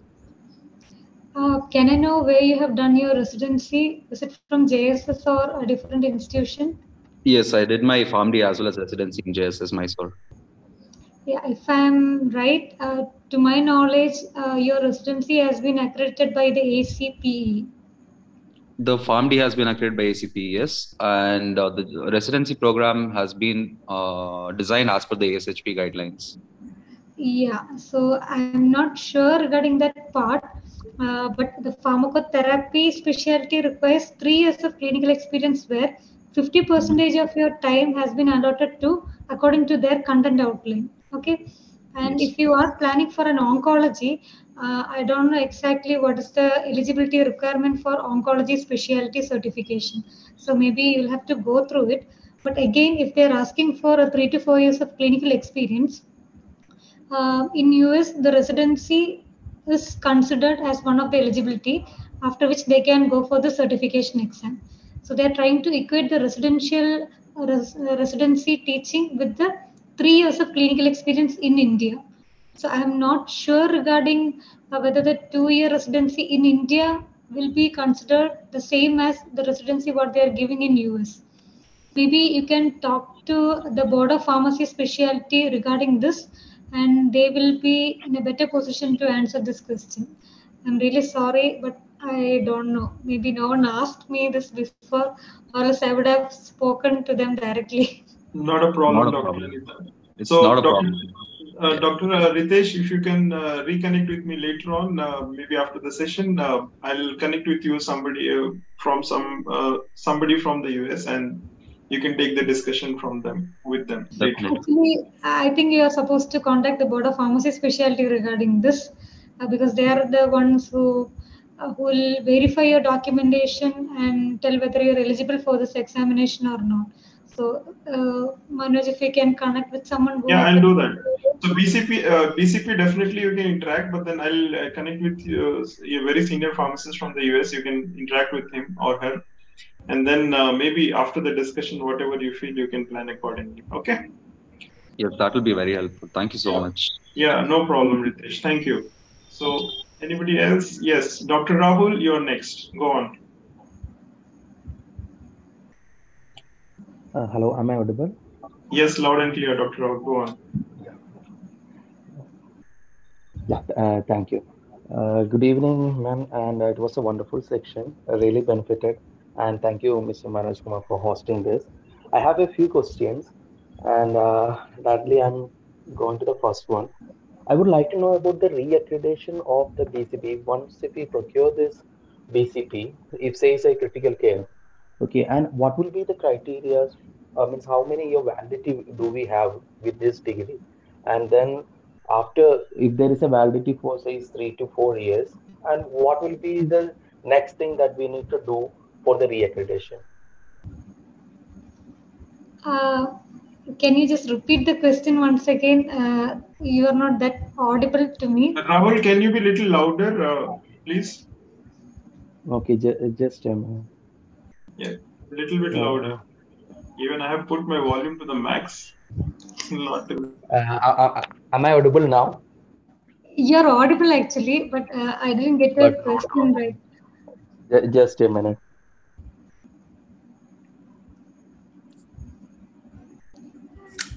I got this part like. What about now? Yeah, yeah. Just repeat the question. I'll let you know. Pardon? Just repeat the question. I'll let Yeah, you yes. know. Yeah. Uh, it's just nothing. It's about the reaccreditation of the BCP. So if says if we had procured a certification of a critical care, okay, Okay. then what will be the criteria for after means I mean the validity, what I am talking about. So once Okay. if says if critical care have a validity of 4 years, and once it get over, what will be the next step that we need to do? Okay. So after the certification exam, your certification will be valid for next 7 years. Hello. Can you hear me, Rahul?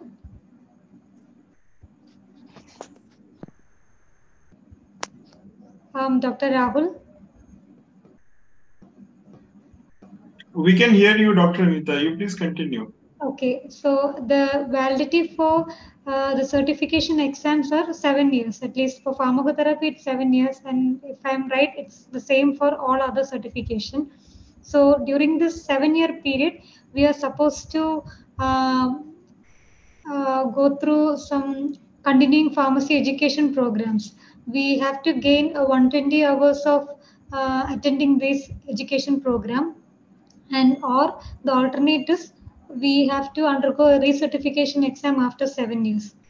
I'm not sure regarding whether both these are required for the recertification. From my understanding, it's either one continuing pharmacy education 120 hours or the recertification exam.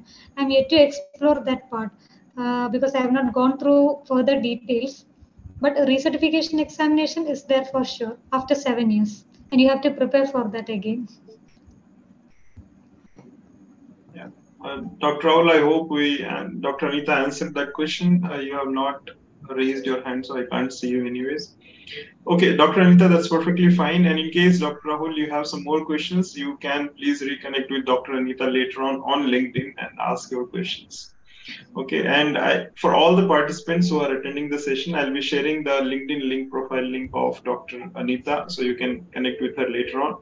And whenever she is free, she'll reply to your messages. She's not free most of the time. And whenever she'll be free, she'll get some time, she'll interact with you. So Nichita, you are next. You can ask the question. Dr. Nichita.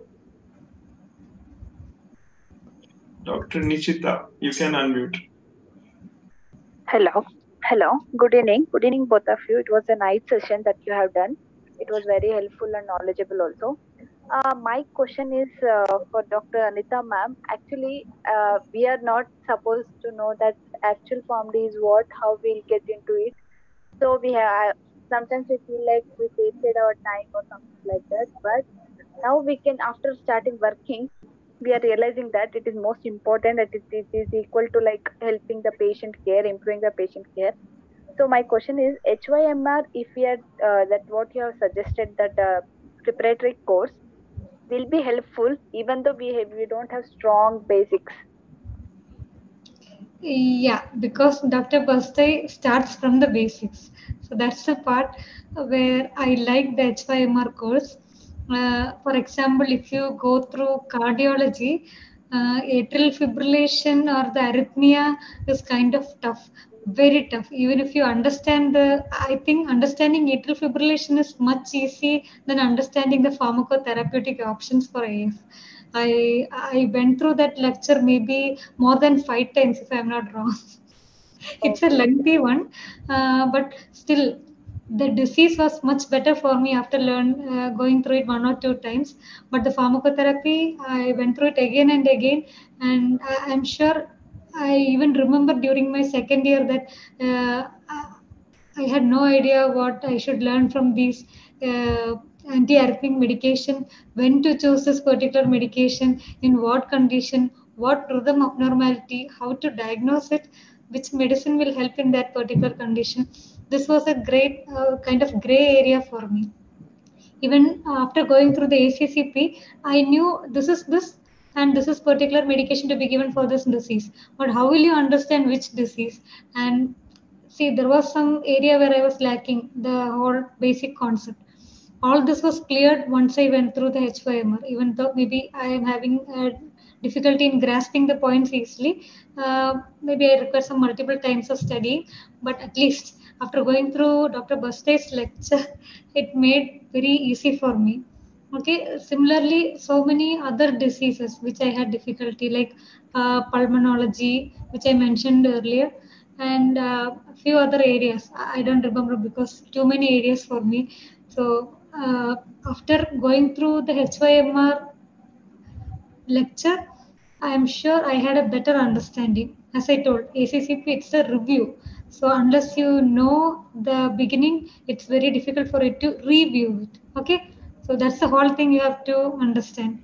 And for the exam, knowing the foundation is very important. Without that, you there is a possibility that you will miss some important clues in the exam, in the question actually. Yeah, ma'am. Thank you. It was very helpful. And yeah, thank you, ma'am. Thank you, Nichita, Dr. Nichita, and thank you, Dr. Anita. And I would just add few points here to your overall discussion, Dr. Anita. So, Dr. Nichita very rightly pointed out that during the initial days we are not told. See, we are not here to comment on how the whole syllabus and other things are designed, but it is our responsibility that whatever course we do, we have to learn the basics. And most of the time, what we do during our B Farm or M Farm, I have done my M Farm, so I'll tell my experience. When we were doing our B Farm and M Farm, we are always, of course, I did from Government College of Pharmacy, so we had the access to the entire library and we had access to all the books. But nowadays, when I see the situation is different. The students go for the small guides and the books just to pass the exams, and this is not going to help because there is a bigger exam after the actual exam, right? After the degree certificate that we get.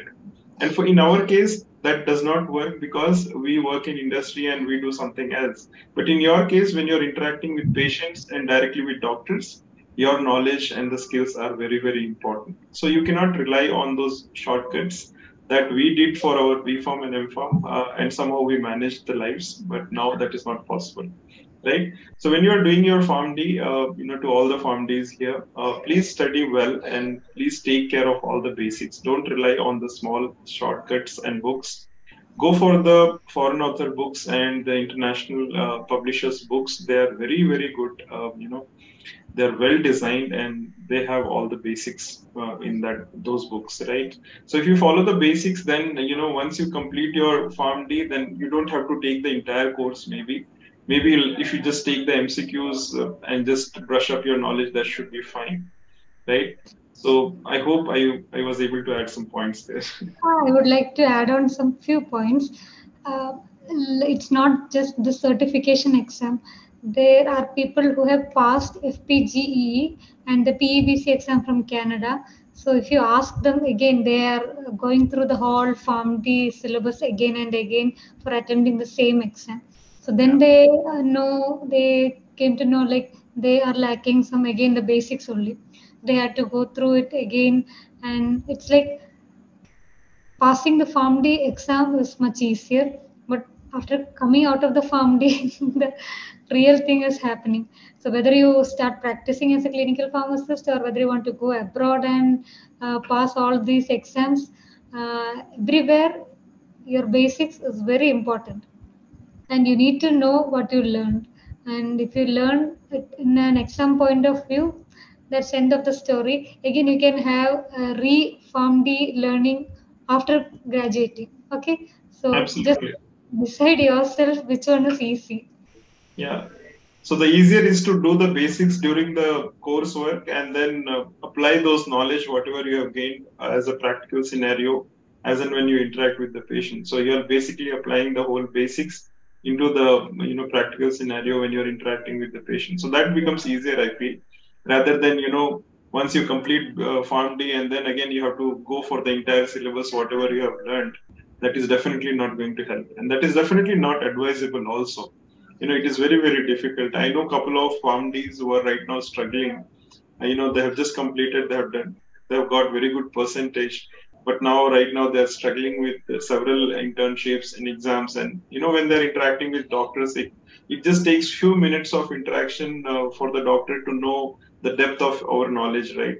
So it is good to have that knowledge gained during the graduation or master's itself, rather than once the question comes in and you go and look for the resources to learn. That is not going to help us. So thank you so much, Dr. Anita, for that. And we'll take one last question from the participants. Dr. Rahul, you can ask the question. Dr. Rahul. Yeah. Am I audible now? Yes. Yeah. Sorry for the last time. No problem.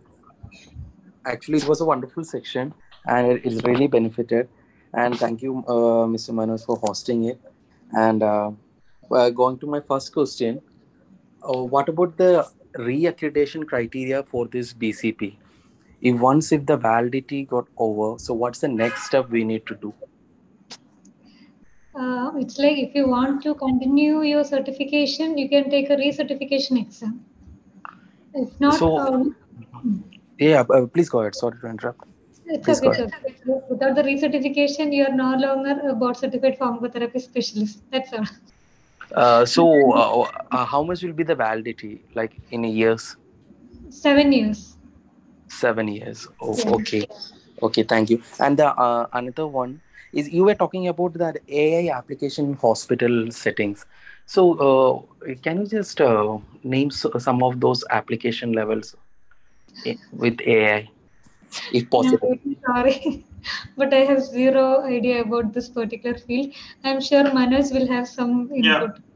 Dr. Rahul, you connect with me later on. I'll Sure, share with you some resources on technology and AI. No problem. Okay. sure, sure, Manoj, if sure. you can just give a brief idea regarding that, I am Yeah. sure So most. yeah, a lot of see right now. I'll tell you the example of couple of hospitals in Bangalore what they're doing.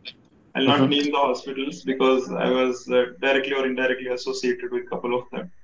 So some of the hospitals, what they have done is they have utilized the drug database and they have integrated with the patient care. So what really happens is when a doctor prescribes a medication, the doctor is able to see the past history of the medication to that was given to the patient, and the system gives a prompt whether that particular the new prescription the doctor is prescribing is in line with that prescription or not. That is number one trick. Then the second thing that trigger that the database or the system gives is what kind of drug interactions the drug combination might have.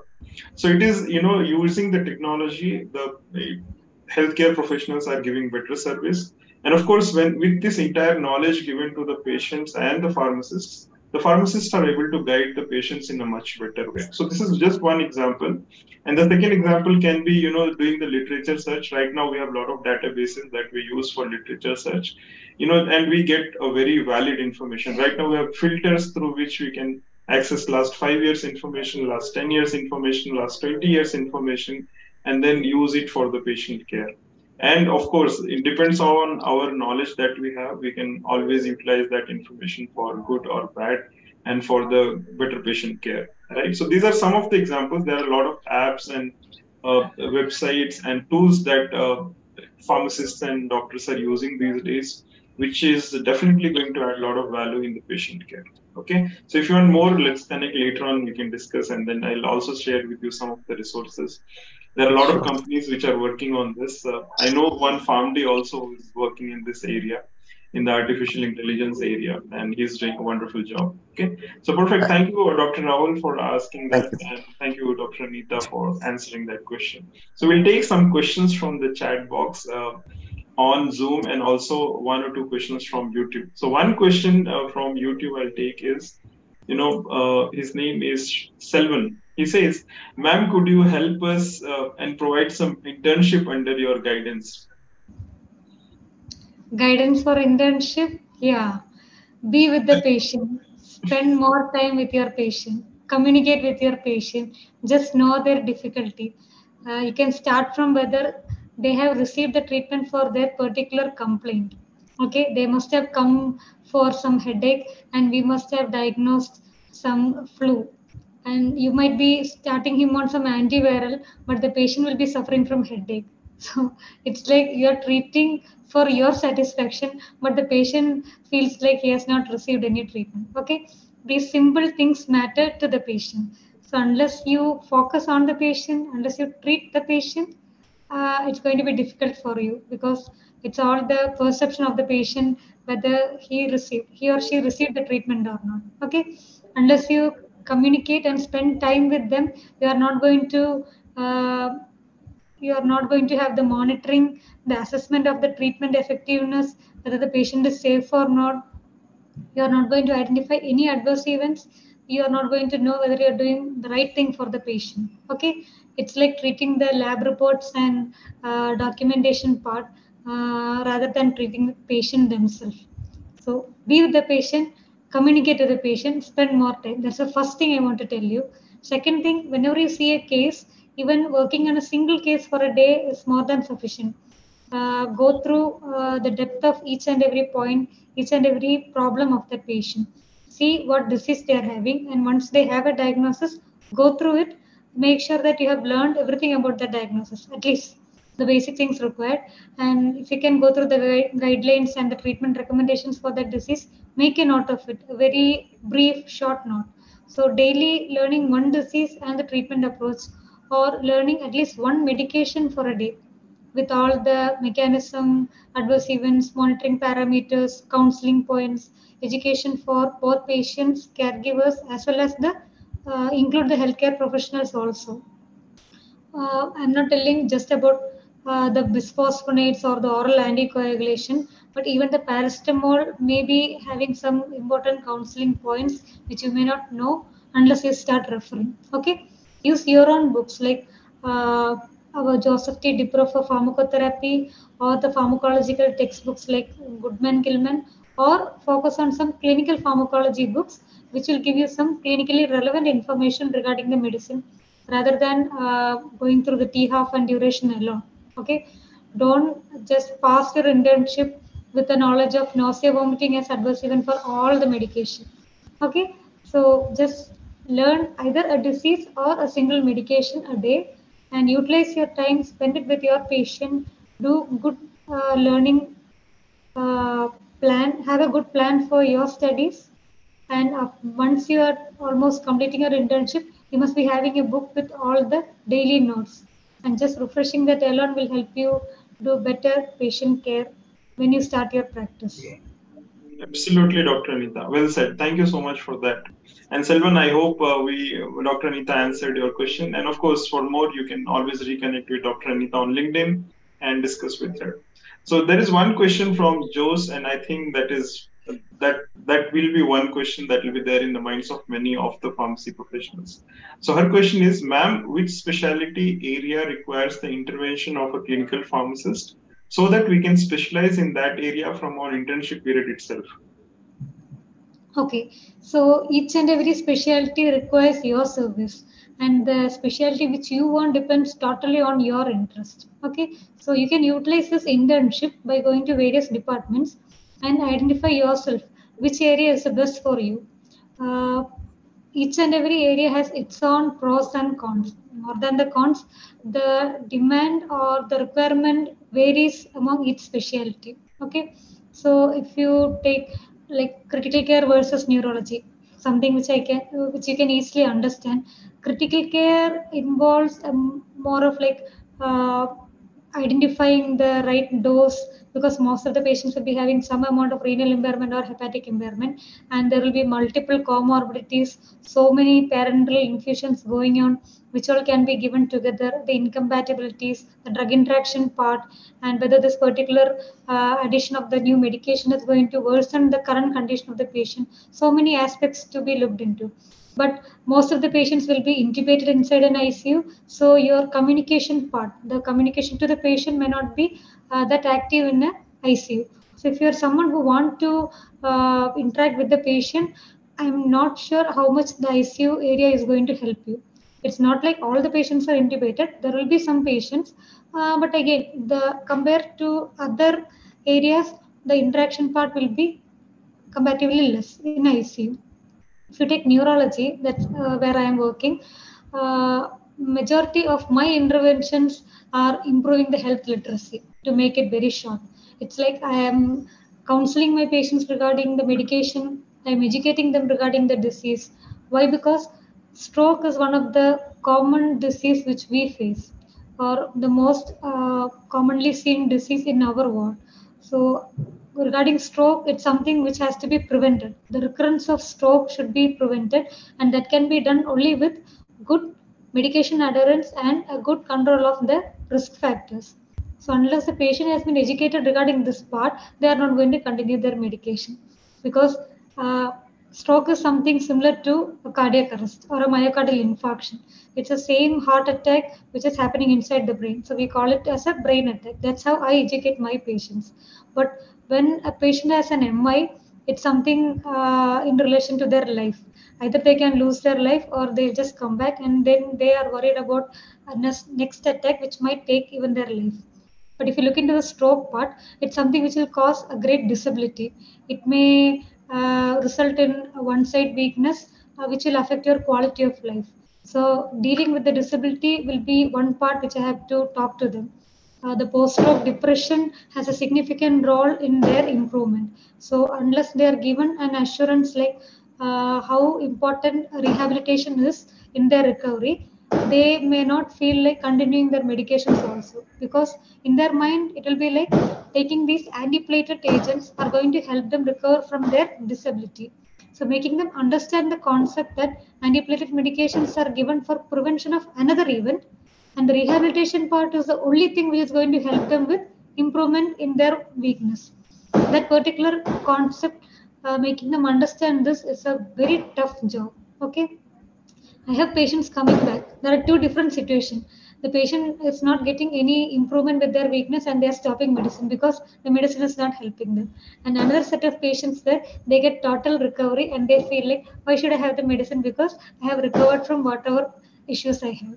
So, in my patients, education and counseling plays a major role, and that's the main intervention which I am doing in my patient, rather than going for the dose adjustments, which I see rarely because I don't get renal impairment cases frequently, or some patients who come with some infection where they require some antibiotic. These are a very rare or kind of comparatively low number of cases, and most of the time my intervention is stuck with the counseling and education part. So depending on the specialty and the kind of work you are doing, the interventions will vary. Okay, if you go into oncology, it is full and full medication. All the medicines come with a list of side effects, and you know that the patient is going to suffer from one or the other side effect. So knowing the side effects and counseling them, telling them when to come back and what kind of symptoms they might have, when to meet us in an emergency basis, and when not to panic. All these small information will help the patient to have a better life, without any anxiety, not stressing themselves, waiting for a symptom to identify an adverse event. All this hurry things can be avoided just through a small counseling session. Okay, so to me, counseling and education is the biggest intervention in my area. Absolutely, Dr. Anita. And I think the health literacy part is something that we all have to collectively do something about.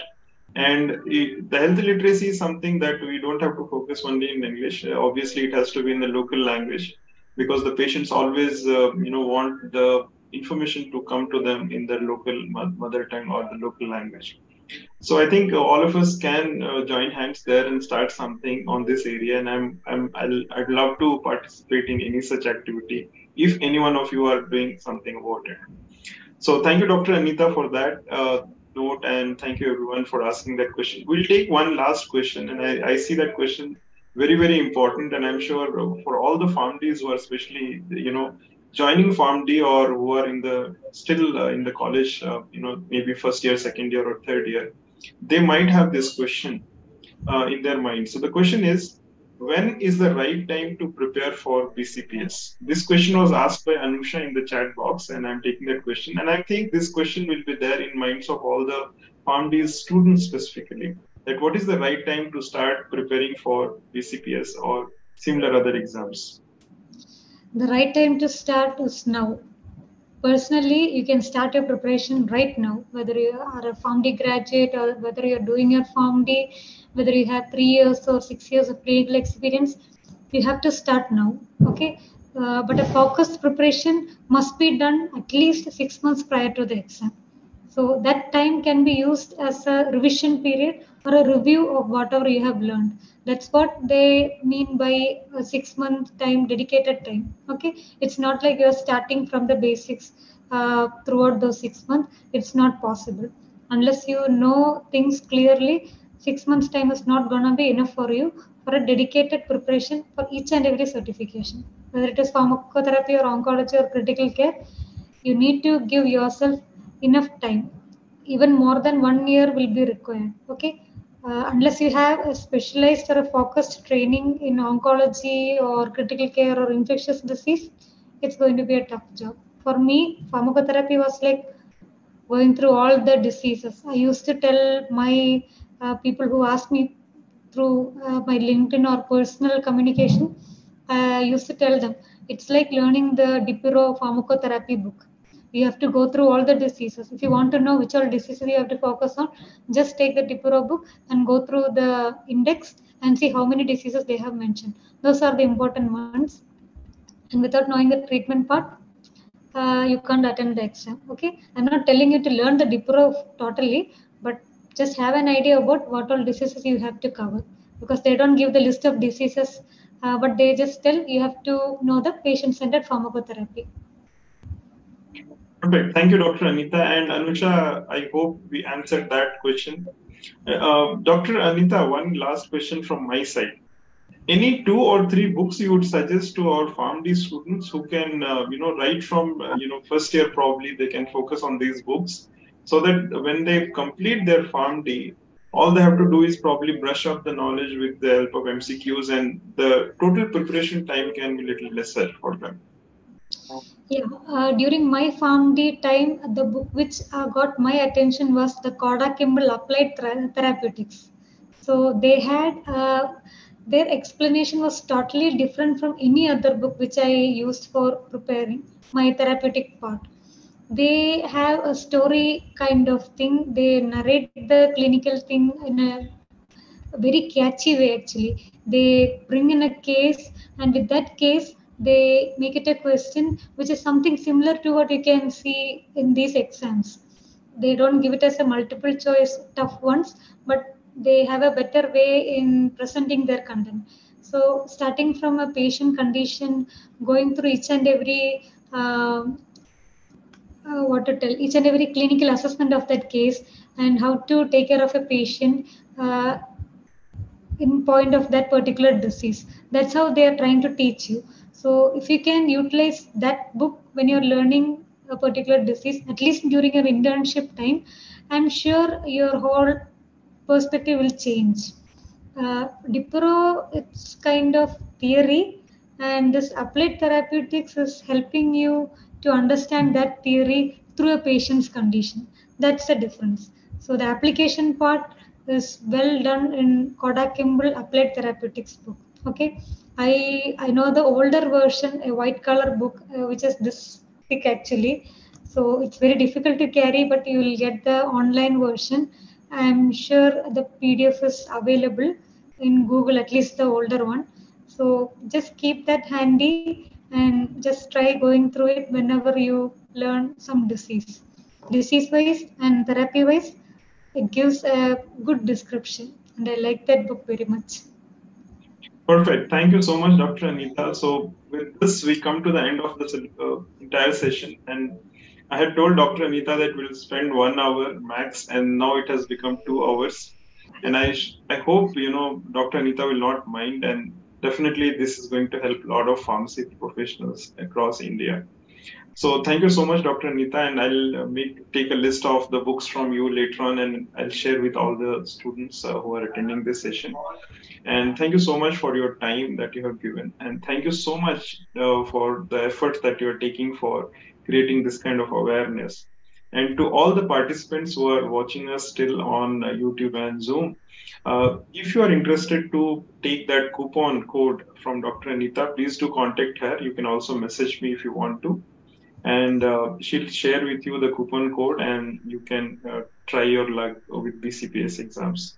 And if you need any more assistance and help, feel free to do interact with Dr. Anita, and me if you want to. I'll definitely reconnect you with her again. So that is how it is going to help you.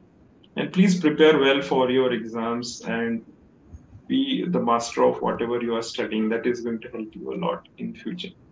So thank you so much, Dr. Anita. We'll meet again. Definitely, I'm sure we'll have a lot of questions coming in from the participants. And I'll share the recording of this video also to all the students who are attending. And along with that, a LinkedIn profile link of yours will be also sent to all of them. You may get a surge in LinkedIn requests from all of them very soon. So It's my pleasure to be with you people. It's an honor to have this session. I'm thanking Manoj for giving me this opportunity. I had a very good interaction, and I hope this was useful for our budding clinical pharmacist and budding PharmD graduates. Whether you are preparing for an examination or certification, or whichever area you choose, just make sure you have a good knowledge. Prepare yourself. Okay, no one is going to teach you each and every point, but you have to put in some effort, and we are there to guide you. Let us know if you need any help from us, And when we started doing these exams and when we came out of the PharmD program, we had our own struggles in entering into this particular field, practicing ourselves, no one else to ask how to do, what to do. So we all had our own ways to uh, proceed. We had some feedbacks from the people who were working abroad, someone who had good experience. And you must understand one thing, they are not the Indian PharmD graduates. So what we don't know and what they know, there's a huge gap between what we know, what they know, and what we don't know. It's kind of much bigger than what we can understand. So just utilize your time, especially the people who are currently doing their PharmD. Utilize your time, learn well, utilize your fifth year clerkship as well as your internship time, because once you start practicing, dedicating your time for studying is kind of a big dream. Okay, so unless you struggle hard, it's going to be a tough time for you when you start preparing for some exams specifically. And as Manoj mentioned, whoever is planning for a certification, either pharmacotherapy or any other specialty, if you wish to proceed with the discount coupon, please contact us or contact me so that I can help you regarding that part. And just utilize that coupon. Okay, not frequently you get these kind of discounts. And personally, I requested them. I was continuously in contact with the high yield med reviews, and I was really thankful to them for giving me such a huge discount, because what they usually give, you can just visit their site and see how frequently they are giving discount coupons and what's the percentage they give. So this is really a big offer given by Dr. Anthony Bastai, and make sure that you utilize it. Okay. So they have understood that the Indian pharmacists are trying to gain more and more knowledge and become a better pharmacists. So just utilize it. That's all. Perfect. Absolutely. So all of you who are planning to go for BCPS, this is the right time. We have some discount coupons with us. Do reach out to Dr. Anita and myself if you want to, and then we'll help you out with the details. So that's one thing. And second one is, if you are interested to learn more about oncology, internships, and other things, we have videos on them. Dr. Pravalika had spoken about oncology, clinical pharmacy, and there is another video by Dr. Vidya. She is a professor at Alamein College of Pharmacy. She spoke about clinical pharmacy and career opportunities. She also trains clinical pharmacists. So do watch that video. It's about 1.5 hours video on my YouTube channel, and you'll get a lot of ideas from them. And if you personally want to contact any one of them, LinkedIn is the best place. And while LinkedIn, I train pharmacists to use LinkedIn. So next week, if you are interested, please join me. We'll be having a session on how to use LinkedIn, especially for pharmacy professionals. And if you are somebody who's interested to learn medical writing, then learn medical writing on January 7th. So we'll have a session on medical writing, full-fledged session. So these are the upcoming sessions from my side, and stay connected, stay tuned. We'll meet again very, very soon. Thank you so much. So wish you all a Merry Christmas. Enjoy your holidays and stay connected. Keep learning. Thank you, Dr. Anita, for your time. And thank you so much, everyone, for your time today. Thank you. Thank you for being with us. I am utilizing this opportunity to thank my teachers, my parents, and all those who supported me throughout, and especially my doctor, Dr. Rajesh Shankar Iyer. He's a neurologist and an epileptologist, and he's the one who trained me in neurology as well as in epilepsy, and gave me the confidence in approaching the patient. And he was there motivating me for the preparation as well as giving me time for the group discussions and topic presentations. And of course, uh, you all have helped me in learning, even my small discussions with the juniors and my patients as well as the caregivers have helped me learning a lot. So just utilize whatever you have been given. That's the best thing. Okay. So Merry Christmas and a Happy New Year. Hopefully, we'll have more and more board certified pharmacists in our country and more Definitely. people serving our population. Yeah, Okay, we let's want meet. more and more pharmacists to, get certified from BCPS, and definitely we want a lot of them getting BCPS certification. So thank you so much, Dr. Anita. Thank you everyone for your time, and I'm sure this is a dinner time, so all of you enjoy, relax, have a Merry Christmas and a New Year. We'll definitely reconnect back, and then we'll have more sessions with Dr. Anita. If you want any specific session, any specific topic, do write back to me. I'm sure you have my email IDs. Both of us are on LinkedIn, so you can connect us on LinkedIn as well. And then we'll have more sessions. If you want to suggest some speakers, please do suggest, because I do these sessions every Saturday, so I need a lot of speakers definitely, and a lot of experts. And I want only pharmacy people to come here and speak and inspire our pharmacy people, pharmacy professionals. So if you know somebody who can talk here, then please do share their details, and I love to invite them, and we'll have more interactions happening here. So thank you so much, Dr. Anita. Thank you everyone for being with us for close more than 2 hours now. And thank you so much. We'll meet again. Thank you. Thank you. Thank you. With your permission, Dr. Anita, I'll close the session.